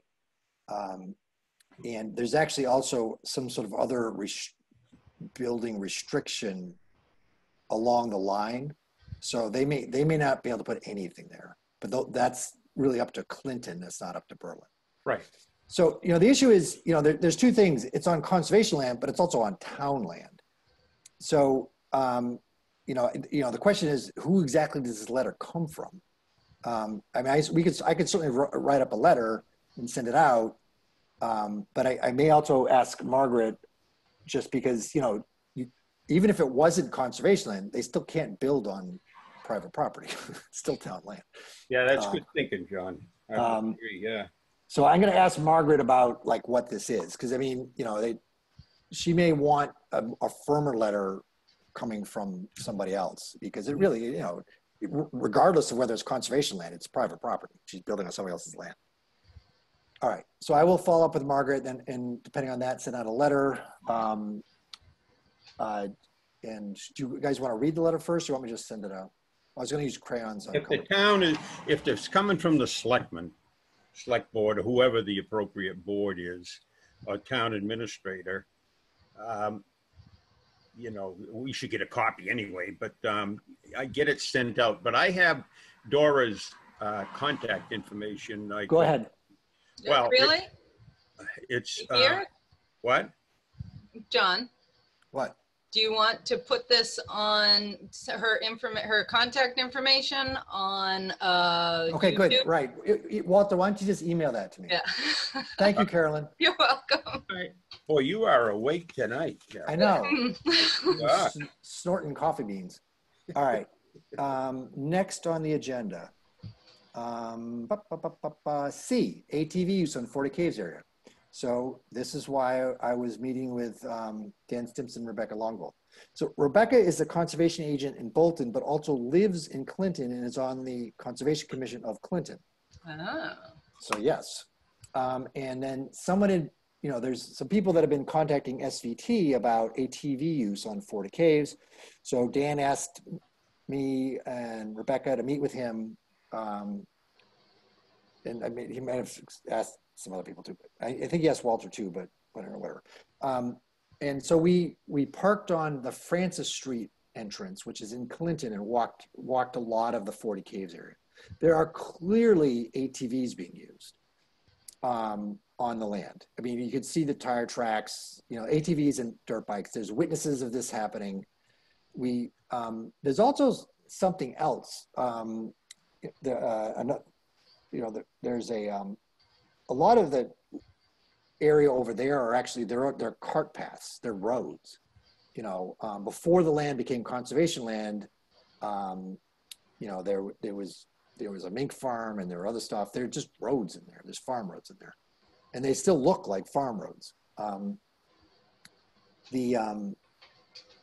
There is a house in Clinton that backs up to one area of one of these farm roads, and it looks like they've been going in there with something larger than an ATV and getting rocks from an old like quarry area. There's a couple of areas where it looked like there's some rocks that were tossed up from a quarry, and they've been like getting them and right using them for other purposes.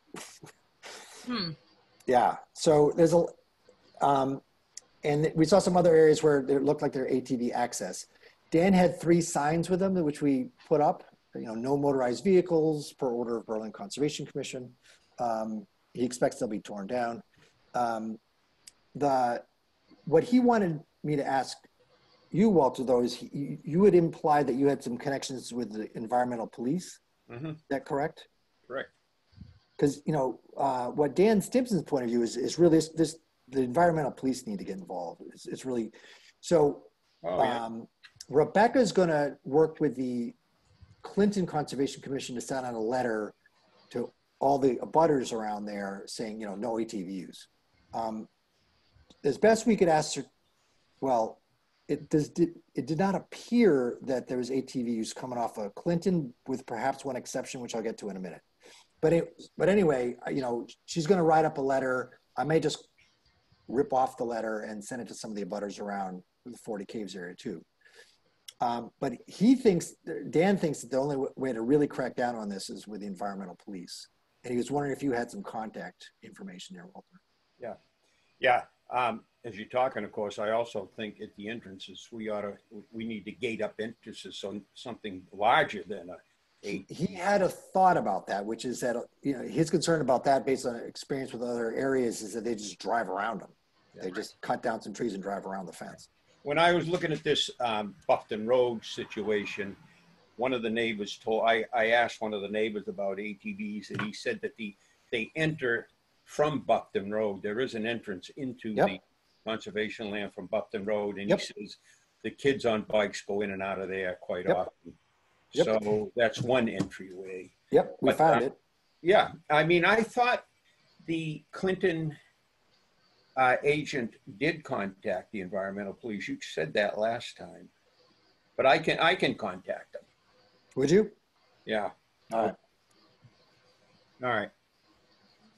And then would you keep both myself and Dan Stimpson updated? Sure. Dan's actually the best organizer around this thing, because it does cross across 2 towns. Yeah. And SVD's involved with both. Yeah. I mean, because they're in there a lot. You could see, there's one area where there's some like little drops and rises, and you can tell they just zooming around in there quite a bit. I mean, it can be dealt with. I mean, the Brewer Brook, or the Ross site 10, 15 years ago, they were coming from many towns around and unloading ATVs, but we got them out of there, but blockages and environmental police, and the word got around, and I haven't seen one in there in years at this point. I don't think there has been. So we can do it. All right, so you'll take care of that, Walter? That's great. All right, next on the agenda. Mass Trails Grant. Although, I mean, I put this in there because there had been some, emails back and forth started by Robin, but then it sounds like Robin and Walter both decided it was prudent just to wait and let the state do the groundwork first. Yeah, this is for the Mass Central Rail Trail, which I think we decided was separate from this. Are we still going to proceed with that one separate from Conservation Commission? Remember we had a talk with, was it Mary that we talked to? I think we were pursuing the Mass Central Rail Trail stuff separate from conservation and the other trails work that we do.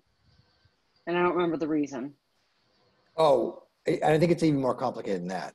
So there was a rail trail committee that Walter, don't say anything. There was a rail trail committee that was completely separate from conservation. And somehow we got pinned to us, even though it was really none of our, gotcha, okay. It wasn't ours at all. But then, we started to hear some information, partly thanks to you, that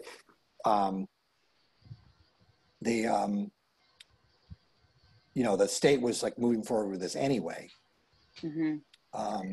So, you know, and Walter's recent comment in the emails was that, you know, just the state will get to us, and when that happens, and then we can work on getting grants for purchasing Yeah. stuff.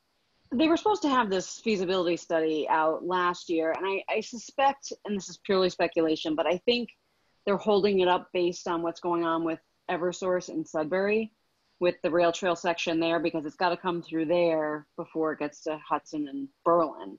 And so I suspect that they're waiting to resolve that issue, which is ongoing in Sudbury, before they kind of move forward with the plans from Berlin and beyond. What happens? So, what's going on in Sudbury? So Eversource is trying to build, I believe I haven't really followed it too closely, but they're trying to build a I think it's underground. What was that? Aren't they, isn't it, oh, is it underground? I don't remember if it's an underground or There's overhead power transmission lines coming through. Yeah, so Yeah. either way, they're trying to bundle it with the Mass Central Rail Trail. We're working with the state to make it happen, and the residents of Sudbury were really upset about it. Because if I'm not mistaken, it provides like a second feed to the town of Hudson or something. But regardless of all that, I suspect that that's what they're waiting on, is to see how that all gets resolved. Right, didn't the town of Sudbury sue to stop it? I don't remember. They might have, but last I heard, there was some movement on it. So, but again, it's still in progress. So purely speculation, but I suspect that that's what they're waiting on. And so, but anyway, Clinton just got the Mass Trails grant to purchase their section of land from Pan Am Railways, and they're very anxious for us to close the deal. You know, apparently they negotiated a price, and Pan Am is willing to sell the town of Berlin that parcel, which I think goes off, I forget what the address is, off Boylston Road, but it's there's a section of land there that we can buy. And it seems like either way, the state will probably go that way. But, you know, if the state's going to come in and build it anyway, do we need to spend the money? First of all, do we need to put the time into like getting grants and all that? I mean, Clinton has gone, you know, that Clinton Greenway, they've gone through, I mean, they've been working on that for like 20 years. So they've put a ton of time into, you know, trying to make this happen between the tunnel part of it and acquiring the land. And if I'm not mistaken, I thought the state said that they weren't going to go through the tunnel. They had a whole other plan. So it's possible that some of the work that they've done is, you know, all for naught. I don't know. But that's one of the reasons why I haven't moved forward on anything, is because I don't think it makes sense for us to put the time or money into we don't know what the plan is, you know. And I don't think anybody, you know, given how contentious it's been in the past, I think anybody that's a proponent of the rail trail would probably agree that we just want a rail trail. We don't really care all that much, you know, which way they want to go or, you know, any specific details. So, you know, until we have the feasibility study, I don't think we can really move forward with anything. Okay, great, thanks. So, Couple of quick agenda items and then a not so quick agenda item. The forest management issues, I think Walter and Dan Simpson and I had some discussion about, you know, working, you know, trying to work with a forester to help us develop some management plans for some of the lands here. That's sort of starting in development, so I don't really have much to talk about with that yet. I had been next on land management for Peach Hill. I had been in contact with Dave Smith, the DPW, and he was about like making sure that there's no motorized vehicles that enter into the Wendler area or the Peach Hill area. And so he actually came up with this great thing. He found some cement blocks with like bolts coming out the top and dumped them. And so I'm gonna work with the fire chief to get some chain and keys so that, you know, and make sure that they have keys. So if they need to access that for emergency vehicles, they will, but otherwise you won't kids won't be able to drive their pickup trucks in there. And then finally, Laura Krista Collins and I were in contact, and she reached out to a couple to Carolyn and Walter, and we're going to have a Zoom thing on Monday. It's just 3 of us, so it doesn't violate the open meeting law. And we're going to try to sort of reboot this project. Okay, so I'm sure everyone spent a lot of time going over the wetlands bylaw draft. Okay, before we get there, I just have 2 quick things. Okay. Robin, I think I finally successfully made you an admin on the Facebook page. Okay. So let me know, let's just touch base like tomorrow. I think it takes like overnight or something. And the trail signs for the Wendler property that I sent you pictures of, I had to totally redo. It was that pretty much right after I took the picture and sent it to you is when things went downhill. So, but I have redone them. They hopefully, they're in the process. I was so mad. But anyway. It's hot and buggy in the woods right now anyway, so that's all right. Exactly. So I think that's all I had for additional stuff. Does anybody else have any quick things before we, yes, Liz? There's a couple trees down around the Brewer Brook path. Thanks for reminding me. I forgot about those trees. So one of them is on that rock, right?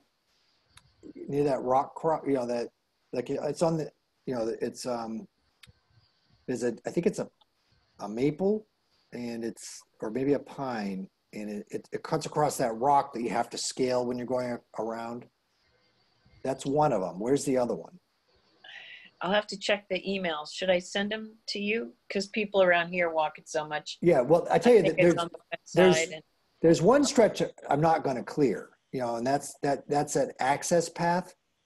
There's like a, you know, there's an access path. There's 2 access paths there. They run parallel to each other, both heading, I think, roughly west.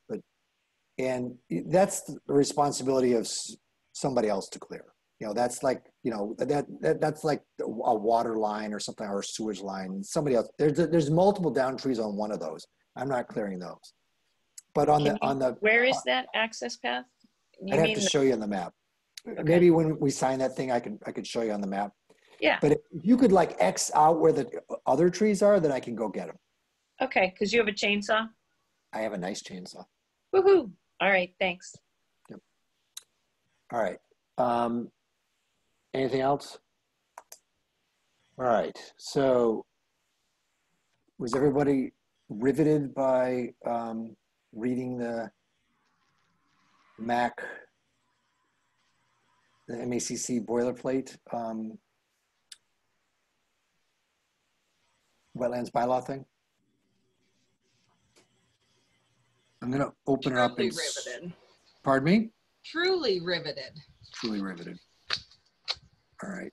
So there we go. Let me screen share.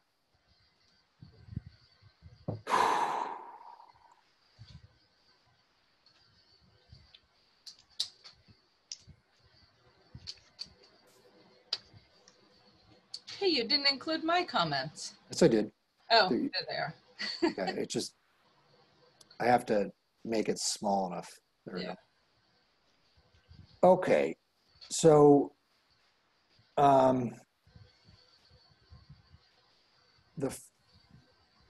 purpose, so section 1 purpose, I don't believe I changed very much or anything. You know, I just basically put in a header and took out some of the other stuff, but I might have removed things like, you know, shell fisheries and things like that, but it's, you know, things that it would have applied to a town along the ocean, but I otherwise didn't change very much. So then under jurisdiction, there's, you know, or maybe I should just, as a preamble, it might be useful for us to think about things that we absolutely need to have in here, we want to have in here, and also how those things may or may not impair, you know, what things in the bylaw would make it more or less likely to be passed at an all-town meeting. You know, Carolyn and I were at the selectmen's meeting in February where people identified some things which they were opposed to or were rather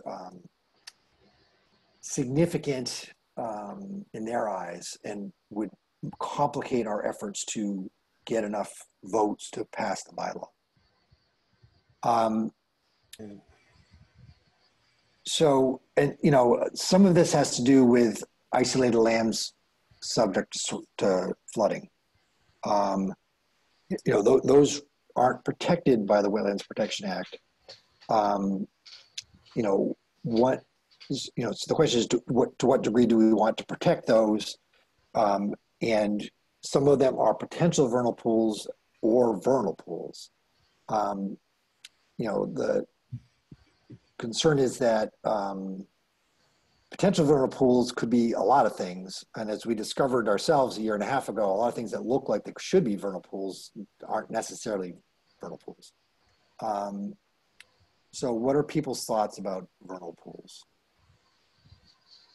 You know, as we sit here, I actually don't know what protection they have and don't have at this time. Maybe that, if anybody knows, please inform me. You know, it is a vernal pool. Well, it isn't certified, therefore nothing we can do about it. I think there is. I think the Army Corps has some authority there, but I'm not sure. So if it's certified, there are some protections, but they're pretty close to the high water mark of the pool. Yeah. You know, the current protections allow certified vernal pools to be encroached upon pretty closely to the edge of the vernal pool, but you cannot. But the pool itself is protected. I don't remember the exact language. I looked into this about a year and a half ago. Isolated lands subject to flooding aren't protected At all. at all. Period. No, Right. yeah. And Walter, the Army Corps only cares about isolated land subject to flooding if the intent is to fill it. yeah. If it's not going to be filled, they don't care. Yeah, they were the ones who put the kibosh to those proposed soccer fields down on the. Correct. But when I talked to them concerning the property down on Gates Pond Road, they would only get involved if filling was going to happen. Yeah. Well, you know, do we want to protect vernal pools or not? You know, Yes. Conservation Commission, and I think there is some pretty good data and scientific studies showing basically how far around. If you can fill up to a vernal pool, you might as well kill it, because they need land out of the water and around the vernal pools in order for these critters to survive. So there's got to be some sort of buffer around those. I think Right. it's 100 feet.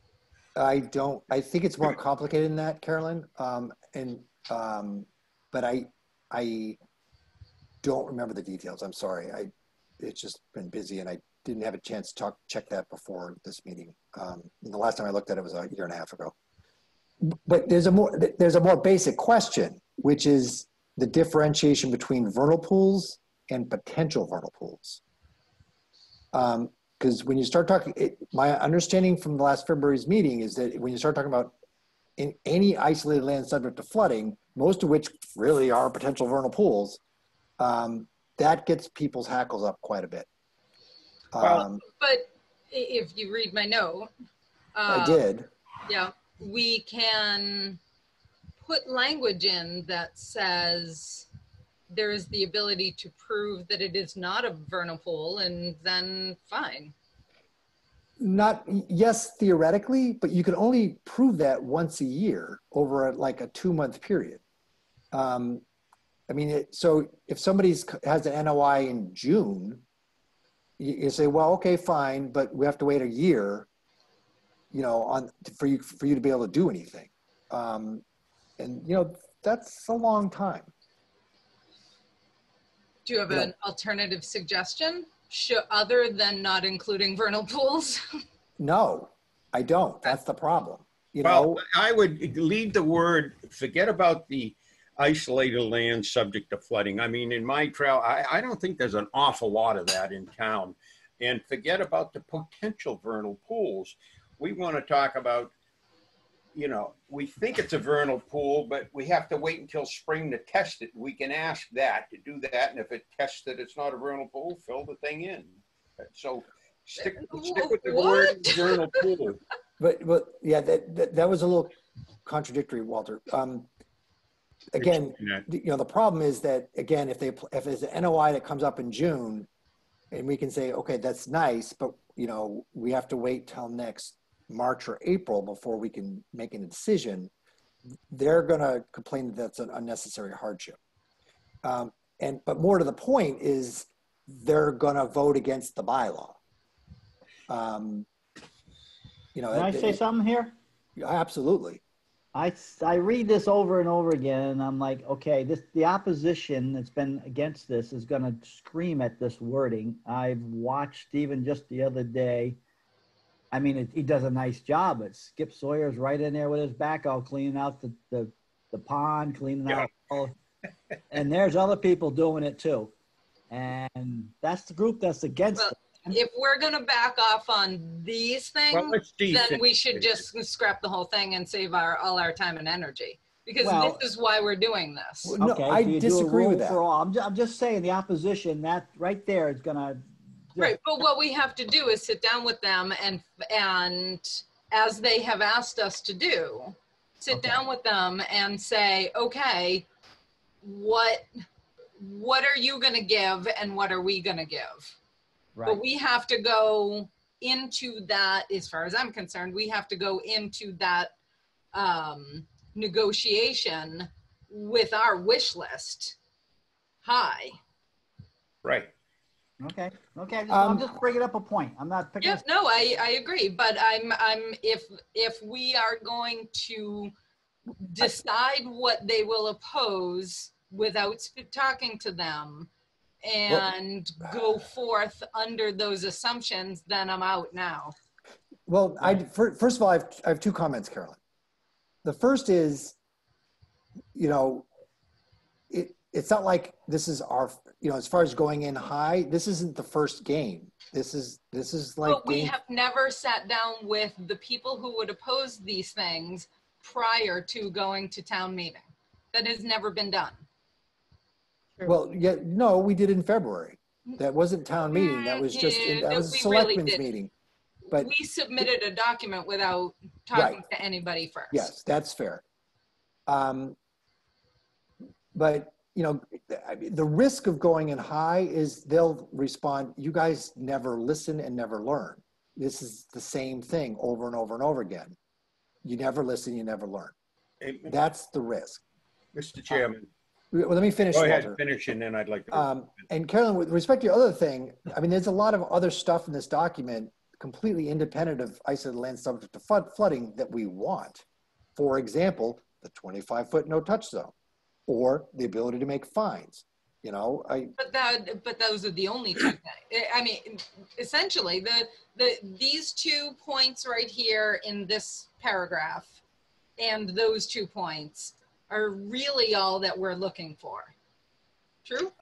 Well, there's other things there are also other things, although, I mean, some of it gets to, you know, when I start thinking about those other things, I get squeamish because we really do need a conservation agent. Correct. So, all right. So go ahead, Walter. What were you going to say? You know, John, I'm listening to you.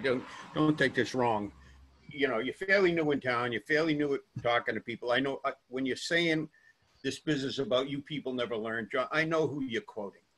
You know, the other aspect of this law, writing it's one thing, but getting out and doing the politicking is another thing. And if we're going to have it, make up your mind right now that you can't just write it and put it in there and sit back and twiddle your thumbs. We've got to get information out there. And you've been exposed to a couple of people who are just against this. And I think there are, you know, it's a minority of people who are going to be impacted by this whatsoever. The vast majority of people in town love Berlin for what it is or what it was, and they still imagine it to be. And I'm pretty confident we can get through a good bylaw. We've got to do this. If we don't do this vernal pool thing, don't do it. We've got to come in with a logical offset. I even think we should go to 30 feet on our setback. Well, let's wait on the setback for a sec. Yeah, but the vernal pool, put it in and go for it. If we don't have that, we might as well hang it up. Right. I mean, I think we're very specific about about using the National Heritage map that identifies potential vernal pools and certified vernal pools as our baseline. Well, that if someone has a puddle and it's not on the National Heritage map, then we're not. Well, that is a huge difference. That is a huge difference. What is? You know, and one thing this document doesn't have, but other town bylaws do have, is a definition section. Now, a lot of definition sections are left to the regulations. I did a lot of reading of other towns' bylaws. It was just freaking gripping. So we could, for instance, have a definition section that says vernal pools is, you know, certified vernal pools and potential vernal pools. And just like a potential vernal pool is that identified by the GIS, the state GIS map. Right. Perfect. I think that's a fair, impartial assessment. Yeah. And if it's not on that map, then the vernal pool section of this bylaw doesn't pertain to it. That sounds like a good compromise. Done. All right. Once again, Carolyn. Yeah, no, I thought we were going to get rid of her. I guess not. We got to get through this first. All right. No. I'm totally. That was sarcasm. Oh. Okay. Let's talk about the no disturb zone. So did we talk about what the setback is going to be on the vernal pool? What is it going to be? We don't know yet. We have to do research. I think read. what people read. I think my opinion would be that non-certified is subject to the same regulations as certified, unless. Yeah. Okay. Now, but Carolyn, do you want stricter regulation, stricter control than what the state has? I would have to familiarize myself with what those regulations say. So my memory is you can get up pretty close to those pools. So please, everybody, take a chance and try to figure out what the current regulations are. And if anybody wants to access to the MACC handbook, just pay for it, and I'll make sure you get reimbursed. Well, I have the Wetlands Protection Act right here. I'll see if I can find it. Okay. All right. So let's go to the no disturb zone thing. Interestingly, the majority of wetland bylaws don't have a no disturb zone. It's the minority that do. And the no disturb zone is usually either 25 or 30 feet. And there are other options. There's also such thing as like a 50-foot no build zone. But the other thing that was interesting in reading about no disturb zones or buffer zones has to do with sort of the science of buffer zones. And the distance is just one aspect of it. Two other as equally important aspects are the type of ground cover and the slope.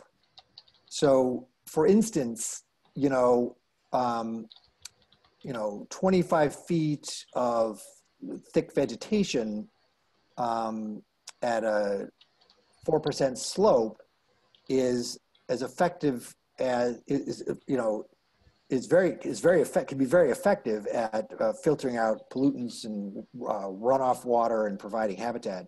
Whereas 100 feet at a 25% slope in a oak forest with, you know, with a dense canopy and not much underbrush isn't very good at all, you know. And so you can make it 100 foot, 200 foot, doesn't matter, because the water's just going to run down right down the slope.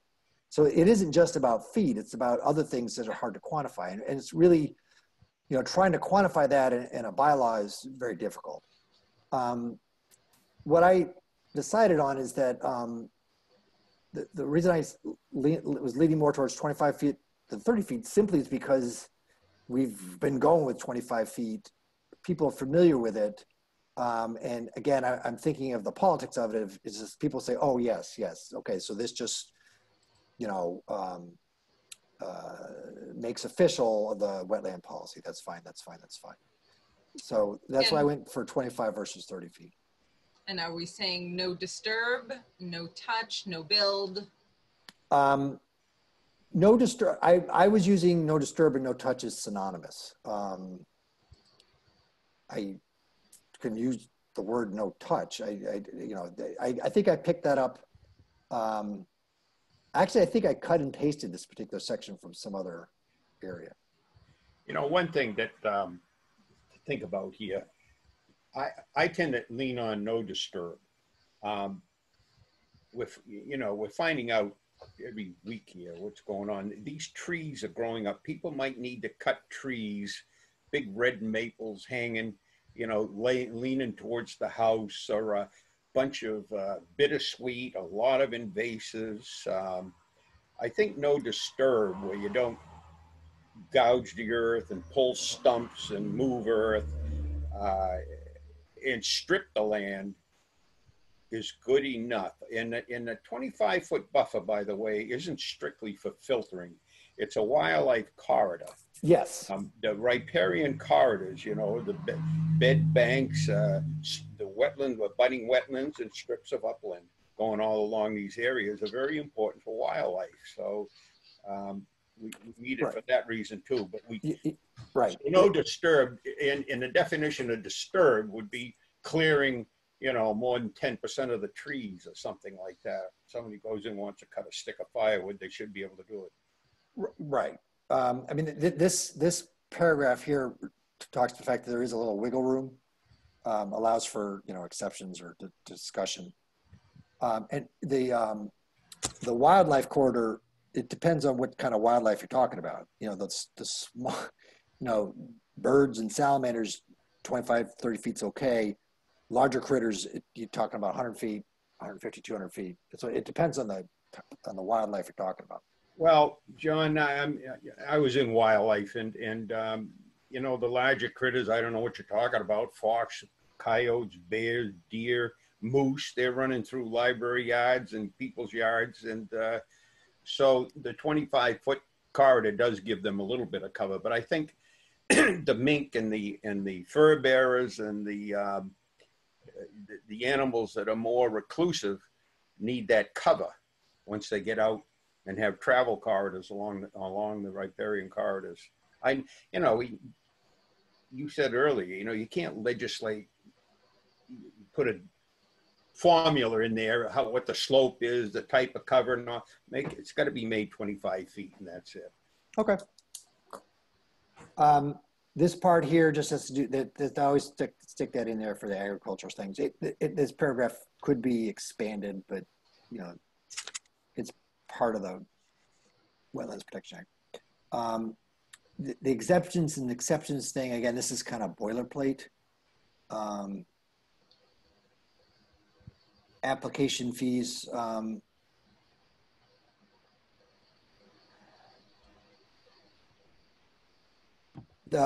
There's some, so Carolyn, my reading of the handbook indicates that we can, you know, because of the way that the OCs are written and they have that page for wetlands bylaws, we don't really need to form up our own permits and documents. We can just use what we already use. I mean, there's a page that we never use in the OC because we don't have a municipal bylaw. So it's already, that we would then use that page if necessary. We would only fill out that page if something gets triggered. If there's nothing got triggered, we still wouldn't fill out that page. So I do have some information about a vernal pool. And, Cool. So you are correct, John. If it's a certified vernal pool, it does not necessarily get a 100-foot setback unless it is part of a larger resource area. Right. But, so it says vernal pools that are not certified may also be protected by local conservation commissions or DEP if credible scientific evidence is presented prior to the end of the appeals period for a superseding order of conditions issued by DEP. A conservation commission or DEP on appeal can incorporate protective conditions into an OOC that would prevent the impairment of the wildlife habitat value of the pool and its 100-foot vernal pool habitat if the pool is not certified.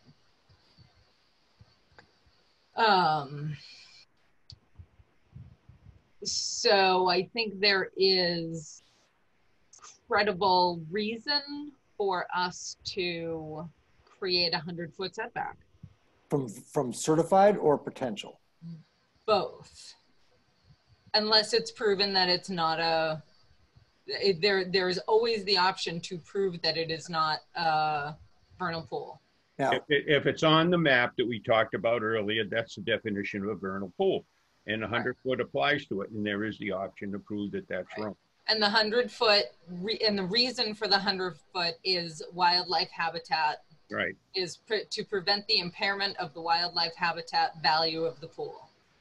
So if those things can be proven to not be relevant to a particular pool, then the 100-foot setback would not apply. That makes sense? Yeah. a little bit. Yeah, I mean, Okay. that's in the Wetlands Protection Act, right? This actually is Or they got the from regulation. Division of Fisheries and Wildlife, Okay. guidelines for the certification of vernal pool habitat.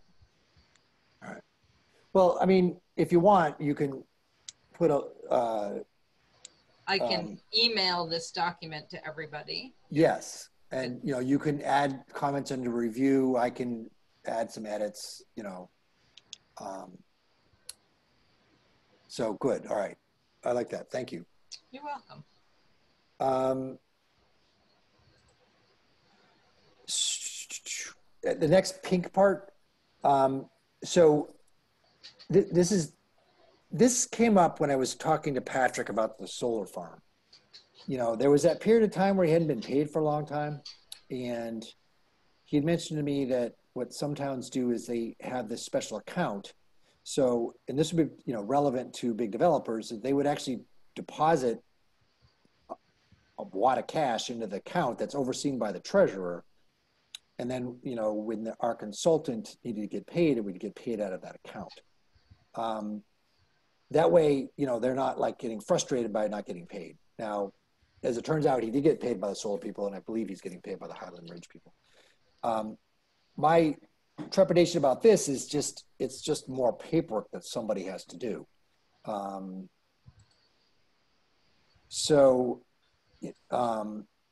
mean, it's a good idea to have one of these accounts, but like somebody's got to keep an eye on it, and that's really the job of a conservation agent. Well, so I don't know that I think for me, I would foresee the biggest problem. It's just like when we get bills from KP Law. It's how do we decide how much money should be in the account? Right. And then a bill gets submitted, we vote to write a check, or you decide to write a check, either way. And Their money. And it gets paid. So you, all right. So right. I mean, I guess that's how I would see that process working. I hope so. Because I got to tell you, there's just a lot of little T's to cross. Right. I mean, Robin would keep track of it. Really, most of it where I think would fall to the treasurer. Yeah, she's going to quit. Yeah. Don't quit. That's a long couple of paragraphs there. Right. Well, some of that just has to do with, don't be a jerk. That's what a lot of this is about. Yeah, I mean, I guess I'd want to understand it a little bit better. I mean, it's like the way Carolyn talked about it, it seems like it could be that simple, but, Yeah, I mean, whenever you're talking about taking someone's money and holding on to it, there has to be a lot of words saying what you're going to do with their money while you're holding on to it. And so back up above, you said, was it the town treasurer that holds it? Yes. Okay. Yeah. So maybe, would it actually fall on them then versus us? I mean, I think there'd be a little bit. It might fall right. on them. So I'm pretty sure that the planning board does it this way. So I can certainly ask how they do it. That would be awesome. Yeah, it seems like this might be a little bit more administrative work for them versus us. If that's the case, then we should leave it in because it is an important thing, Tonight, hopefully, is not the last discussion of this anyway. So this is a good discussion tonight, and we'll look at it again. Yes, I agree. Thank you, Walter. You're welcome. All right. Next, notice and hearings. So right here, this is a 300 feet thing. The Wetlands Protection Act is 100 foot. Carolyn had mentioned before, last meeting that like in Berlin, everybody hears about it anyway, so we don't really need to impose 200 extra feet. And that it just, the reason for leaving it the way it is basically for applicants, it's just a one less thing they have to keep track of. Oh yeah, Berlin does it this way as opposed to that way. What are we, what distance? Oh, sorry. So no, right now it's 100 feet.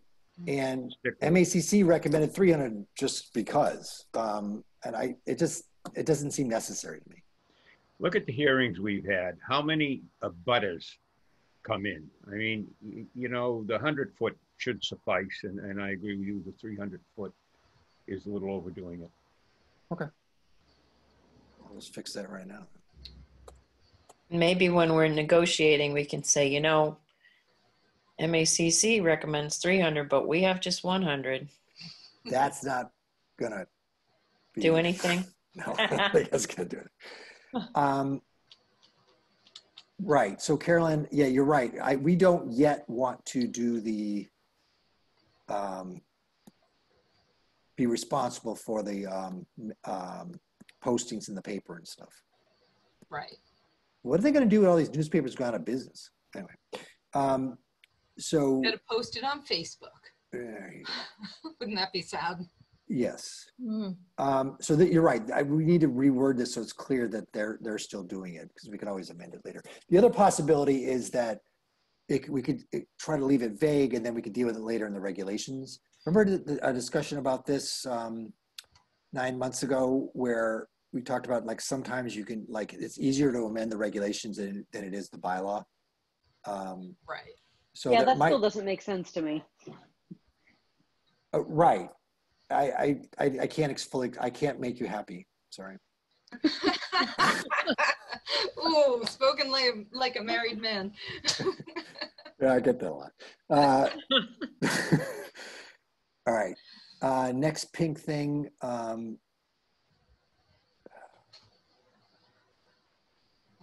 Oh, so this was an issue today. So I have to ask the applicant if it's okay to continue the hearing. If they say no, the hearing closes. So this allows us to say, okay, we're going to continue the hearing because we need X, Y, or Z.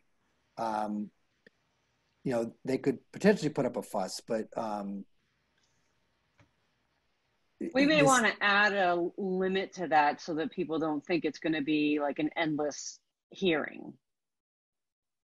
You know what I mean? Like if we leave it vague, people may say, well, that just means you can extend this, for years. No, they would go straight to the DEP. I don't think we have to do that because I mean, the obvious thing is the DEP would force us to, or just take over the case. If okay. that would, that would most certainly not fly. Okay. We would get in trouble for that. Okay.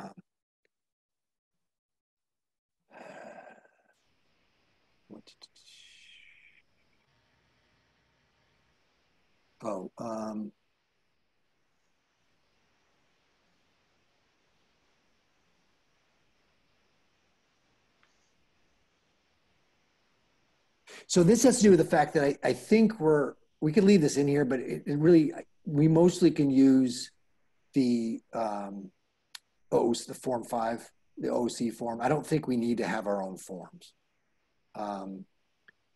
We can just add an addendum to the current DEP forms, the OOC form. That's keeping it simple. Yeah. So I think that we could probably strike this. The only complicating factor there is, the appeal to a bylaw issue, a municipal bylaw issue, goes to the court. Which court does it go to? I think the local Superior Court. It doesn't go to DEP. So, like, if someone wanted to, challenge our 25-foot no touch zone or no disturb zone, it would not go to DEP. It would go to the Superior Court. On that case, we would win. But anyway, coordination with other boards. Okay. So the reason Carolyn, you thought this was a good idea, and I don't like I'm against coordinating with other boards. It's just that the way this was written seemed to think, look, again, I was just thinking this is just a lot of paperwork. Right. Right. So that's why I wrote, make it simpler, but keep the basic idea, because I agree. There's a lot of within 14 days written documents, blah, blah, that would be a lot. So instead, we'll just write something along the lines of Louise will be in contact with the zoning board. Talk to Louise. All right. So I'll just reword it and make it all Louise's problem. Okay. So that's the first 3 pages. Right. All right. Our homework. Okay. So we're going to do the rest of it. We're going to go over all the way to page 8 next time. And I will go over it again and I'll start making some edits. A lot of this stuff was just highlighting, as some of it was adding, but a lot of it was highlighting. But I'll start making some edits and I'll send it around again. Okay. Okay. So, because I would like to get this done sooner rather than later so that we can start meeting with people. Agreed. All right. So your homework is the rest of the damn document. All right. Any other issues? No, just a reminder, I'm going to be away on vacation for the next meeting, so I'll try and No, get we're some just comments to you simply beforehand. All vacations are canceled. Yeah. No, it's true. Like UMass Memorial, the hospital, UMass Medical, there's a travel ban. Yeah. Oh, really? Oh, Like not even to like New England Freaking States? Maine. Yeah, I don't know. I was like, Wow. Yeah, they don't. And for me, it's a little. I have to read the fine print because I'm in private practice. For Jess, it's an absolute. She is not allowed to leave the state. wow. Wow. Yeah. At least we have of the some good uptick. places to go in the state. Uh, Go to the Cape, you can go to No, but Berkshires. yeah, there's a lot of rules coming out. I'm Yeah. assessed back to a building in Framingham, and I have to prove that I haven't left the state. And how does Wow. one do that? GPS Honor tracker. system. His ankle. As- He's an ankle bracelet. Yeah. Oh, it's As ankle we- He bracelet. That's right. already has an ankle bracelet. You guys haven't Yeah. noticed this. I've stopped Yeah. by to get a signature. That's why He you've never seen him in shorts. Yeah. Yeah. Actually, they're monitoring the Easy Pass quite heavily. Yep, I'm not surprised Oh, by that'll that. work, actually. Yep. Damn it. Yeah. They are. They Back are. And they can I'll very take back easily get roads. your cell phone data. Yeah, Sure. Turn off the exactly. cell phone. I'm going off the Yeah. grid. They are monitoring it. I'm going to stop shaving. Leave your phone at home. Uh, Pay cash at the tolls. Okay, are there any other issues? There was I some- just want to oh, mention one thing. Was it last week? I think it was when we had that downpour in the afternoon. Not this last one, but the one before that. Anyway, I was coming down 495 and I thought I was going to make the exit. I didn't. I was on the motorcycle and down it came. Oh, dude. I came down 62. I don't normally go this way. I always go the back way up to Barnes Hill Road up by Linden Street. I don't like the 5 corners, but this time with the pouring rain, I figured I'd stay on the main drag. Right at the 5 corners before that on the right with that construction that's going on, there was a river of brown sediment just going right down the North Brook. Oh, no. Yes, a lot of rain.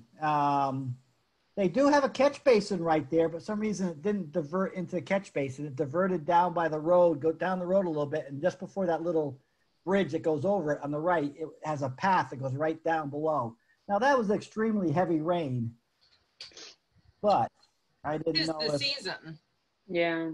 yeah, so I don't It- really go it's that not- way, but this way I did, and it was like, I mean, there was a lot of rain coming down, so it was not a normal situation. But Do they have any hay bales up there at all? no, they put a beautiful catch basin down by the road and some rocks and everything else. Right, but the backside of their property goes down into Northbrook. Right, it butts Northbrook. Right.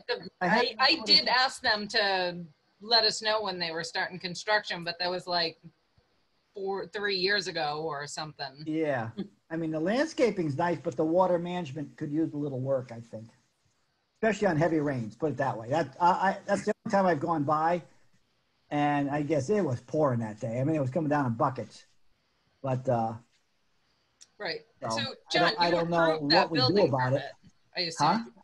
John, I don't I remember. imagine you would have had to. I don't remember actually, because I don't, because that one, I was wondering about that property, but I don't remember actually approving that permit. Because that might have been approved before I was doing it, just because there's, No, no, not a building permit. I don't remember approving it. I can't say it's not, Right, but I mean, right. there's no NOI or anything for that property. No, because they, like I said, several years ago when I talked to them, they were staying out of the 200-foot riverfront. And I said, that's awesome, but can you just let us know so we can come and check the silt fencing before you start? Mhm. And they said, oh, sure. Yeah, well, this was the water coming down the road and get right onto 62, right along the edge, and then you'll see a path, you'll see a trench right before going over the, well, I guess the bridge, but like before you even get to the railroad tracks on the right, you'll see the path where the water just kind of made a trench right into there. Oh, so the water came off the property onto Route 62, Correct. then And down then Route Out of 62. and then right in, but it was carrying a lot of silt. So it was coming right down the driveway, the Yeah. so-called Pollard Road. Actually, people that live in that neighborhood said that, that silt has been washing down that driveway in the past in rainstorms. So it's not the first time. Okay. Now, there's a case, that group is in before the Board of Health for variances. They laid out the lots without consulting the Board of Health, and now they're looking for distance variances so they get their wells and their sewage systems in. So the Board of Health is in the same position that we're in with this lot down on River Road. But on that same note, Hardship. the 100 River Road, the spooky world issue we're dealing with, I was up there yesterday and came down, and there's a massive ditch washed down there, and I could see where it was all over the road. And I bumped into Dave in the Smith, the highway superintendent, this morning, and I asked him about it. And he said, "Oh yeah, the Conservation Commission is right on top of that." Is that something we don't know, John? Or? No, I got an email. I reported there was already an enforcement order in place on that property. I wasn't really sure. And then Margaret got involved, and I can't remember offhand what she said, but it was a weird thing. I was like, because it wasn't into wetland, it was just into the road, Yeah. So like it didn't really, because it was on, there's no wetlands there. It was Right, just, that's right, yeah. so I just, Okay. That's what I told him. He said, oh yeah, catch basin and runs across the street. Well, there's still no wetlands across the street. So that is for a couple 100 yards. So. Yeah, so I didn't really know. I wasn't going to do anything different because we are have enforcement on the property. Back to that Steve's observation. What should we do? Yeah, is it a highway problem because it went onto the highway road, or? No, I mean, we have jurisdiction if it's something that is outside of the resource area that is Impacting a resource area. impacting the resource area, we absolutely have jurisdiction. Who's that Dave or Dan or the Pat? Who do we have looking at that for us? No one. We're not involved there at all. Yeah, we're not involved there at all. No, yeah. Yeah. So, I mean, we can, I mean, I guess we can do one of a couple of things. We could stop over there and say, hey, we see this, can you fix this? Otherwise, we're gonna have to issue an enforcement order. We can issue an enforcement order. We can talk to the building inspector and see if he would like to talk to them. I guess it really depends on what route we want to take. Well, it happened once, and if we get another rainstorm, it's going to happen again. Yeah, again. Right. They definitely need to be notified, and they definitely need to try to do something to stop it from happening. They have a beautiful catch basin out front, but obviously it wasn't catching it. At this point, we have jurisdiction, and we should send an enforcement order, and we should put Dave or Pat onto it. Well, so Caroline, at a point where we could issue an enforcement order, or we could ask them to mitigate first. What are your thoughts? Depending on the response we get from that, then decide whether to issue an enforcement order or not. I usually like to make a personal contact first. That's just my preference, but I agree. I think that's the right way to go. I believe with Carol, and if we don't get the right response, then we go to next level. Yep. All right. So who's going to reach out to these people? Steve. Who are they? Steve. Hey, well, who are they? Do I just go up there? Donate, right? Yeah. I have no idea. I mean, so if you call the inspector's office, they'll let you know. But I have no contact with these people. I don't either. Okay. Right, because we haven't been involved. So, but if Leanne, are you still around? Leanne. Sleeping, wake up. Leanne. Here, I'm here. Ah, ha. Aha.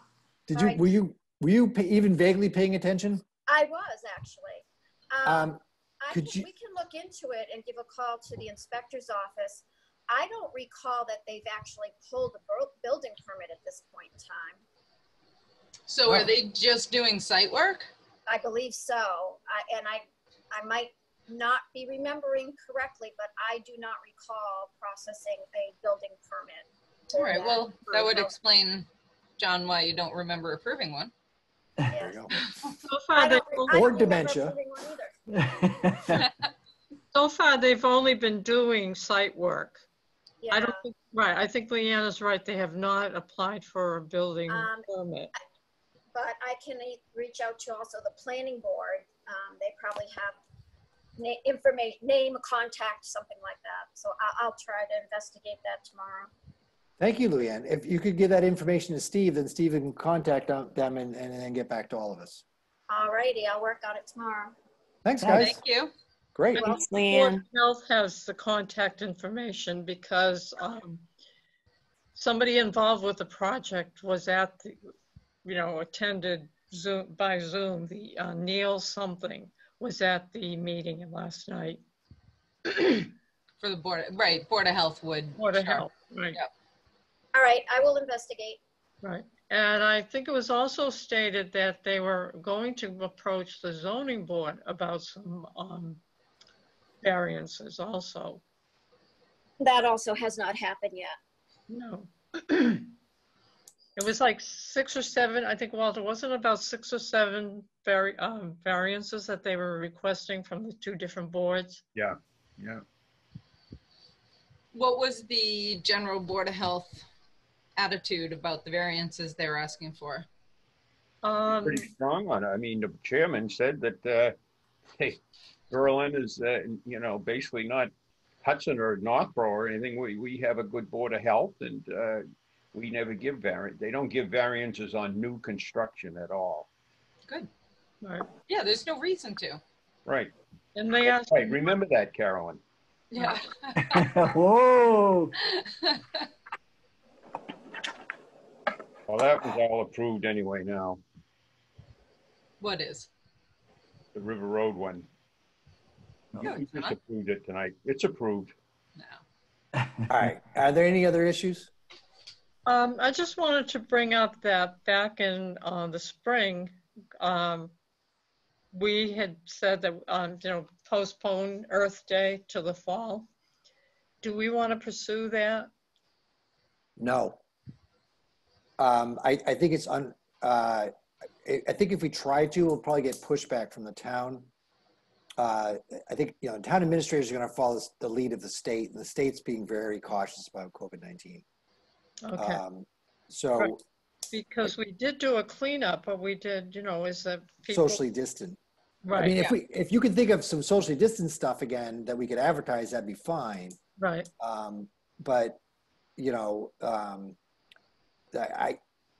my opinion, I could be wrong, but my Really? opinion is that, yeah, Wow. yeah, you know, they're going to want us to be pretty careful. Right. Well, what we did in April is we made bags available to people. Yeah. And, you know, Well, you had mentioned invasive right. stuff, which is good.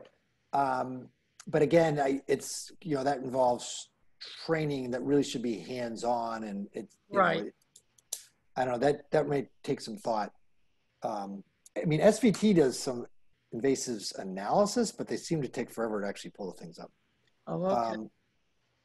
So I don't know. I mean, yeah, I mean, put your thinking cap on. I mean, if you can come up with a way to have an Earth Day invasives hoedown that in a way that could be, but the trouble is, you know, people, a lot of people have a very hard time identifying plants, frankly. I'm often appalled that people don't even know what poison ivy looks like. Right. Yeah, you definitely have to do some training on what is Right. invasive and, you know. But you have to, like, some people, it's like almost, it's like being unable to read. They say that is a leaf, and that's about as far as they go. Right.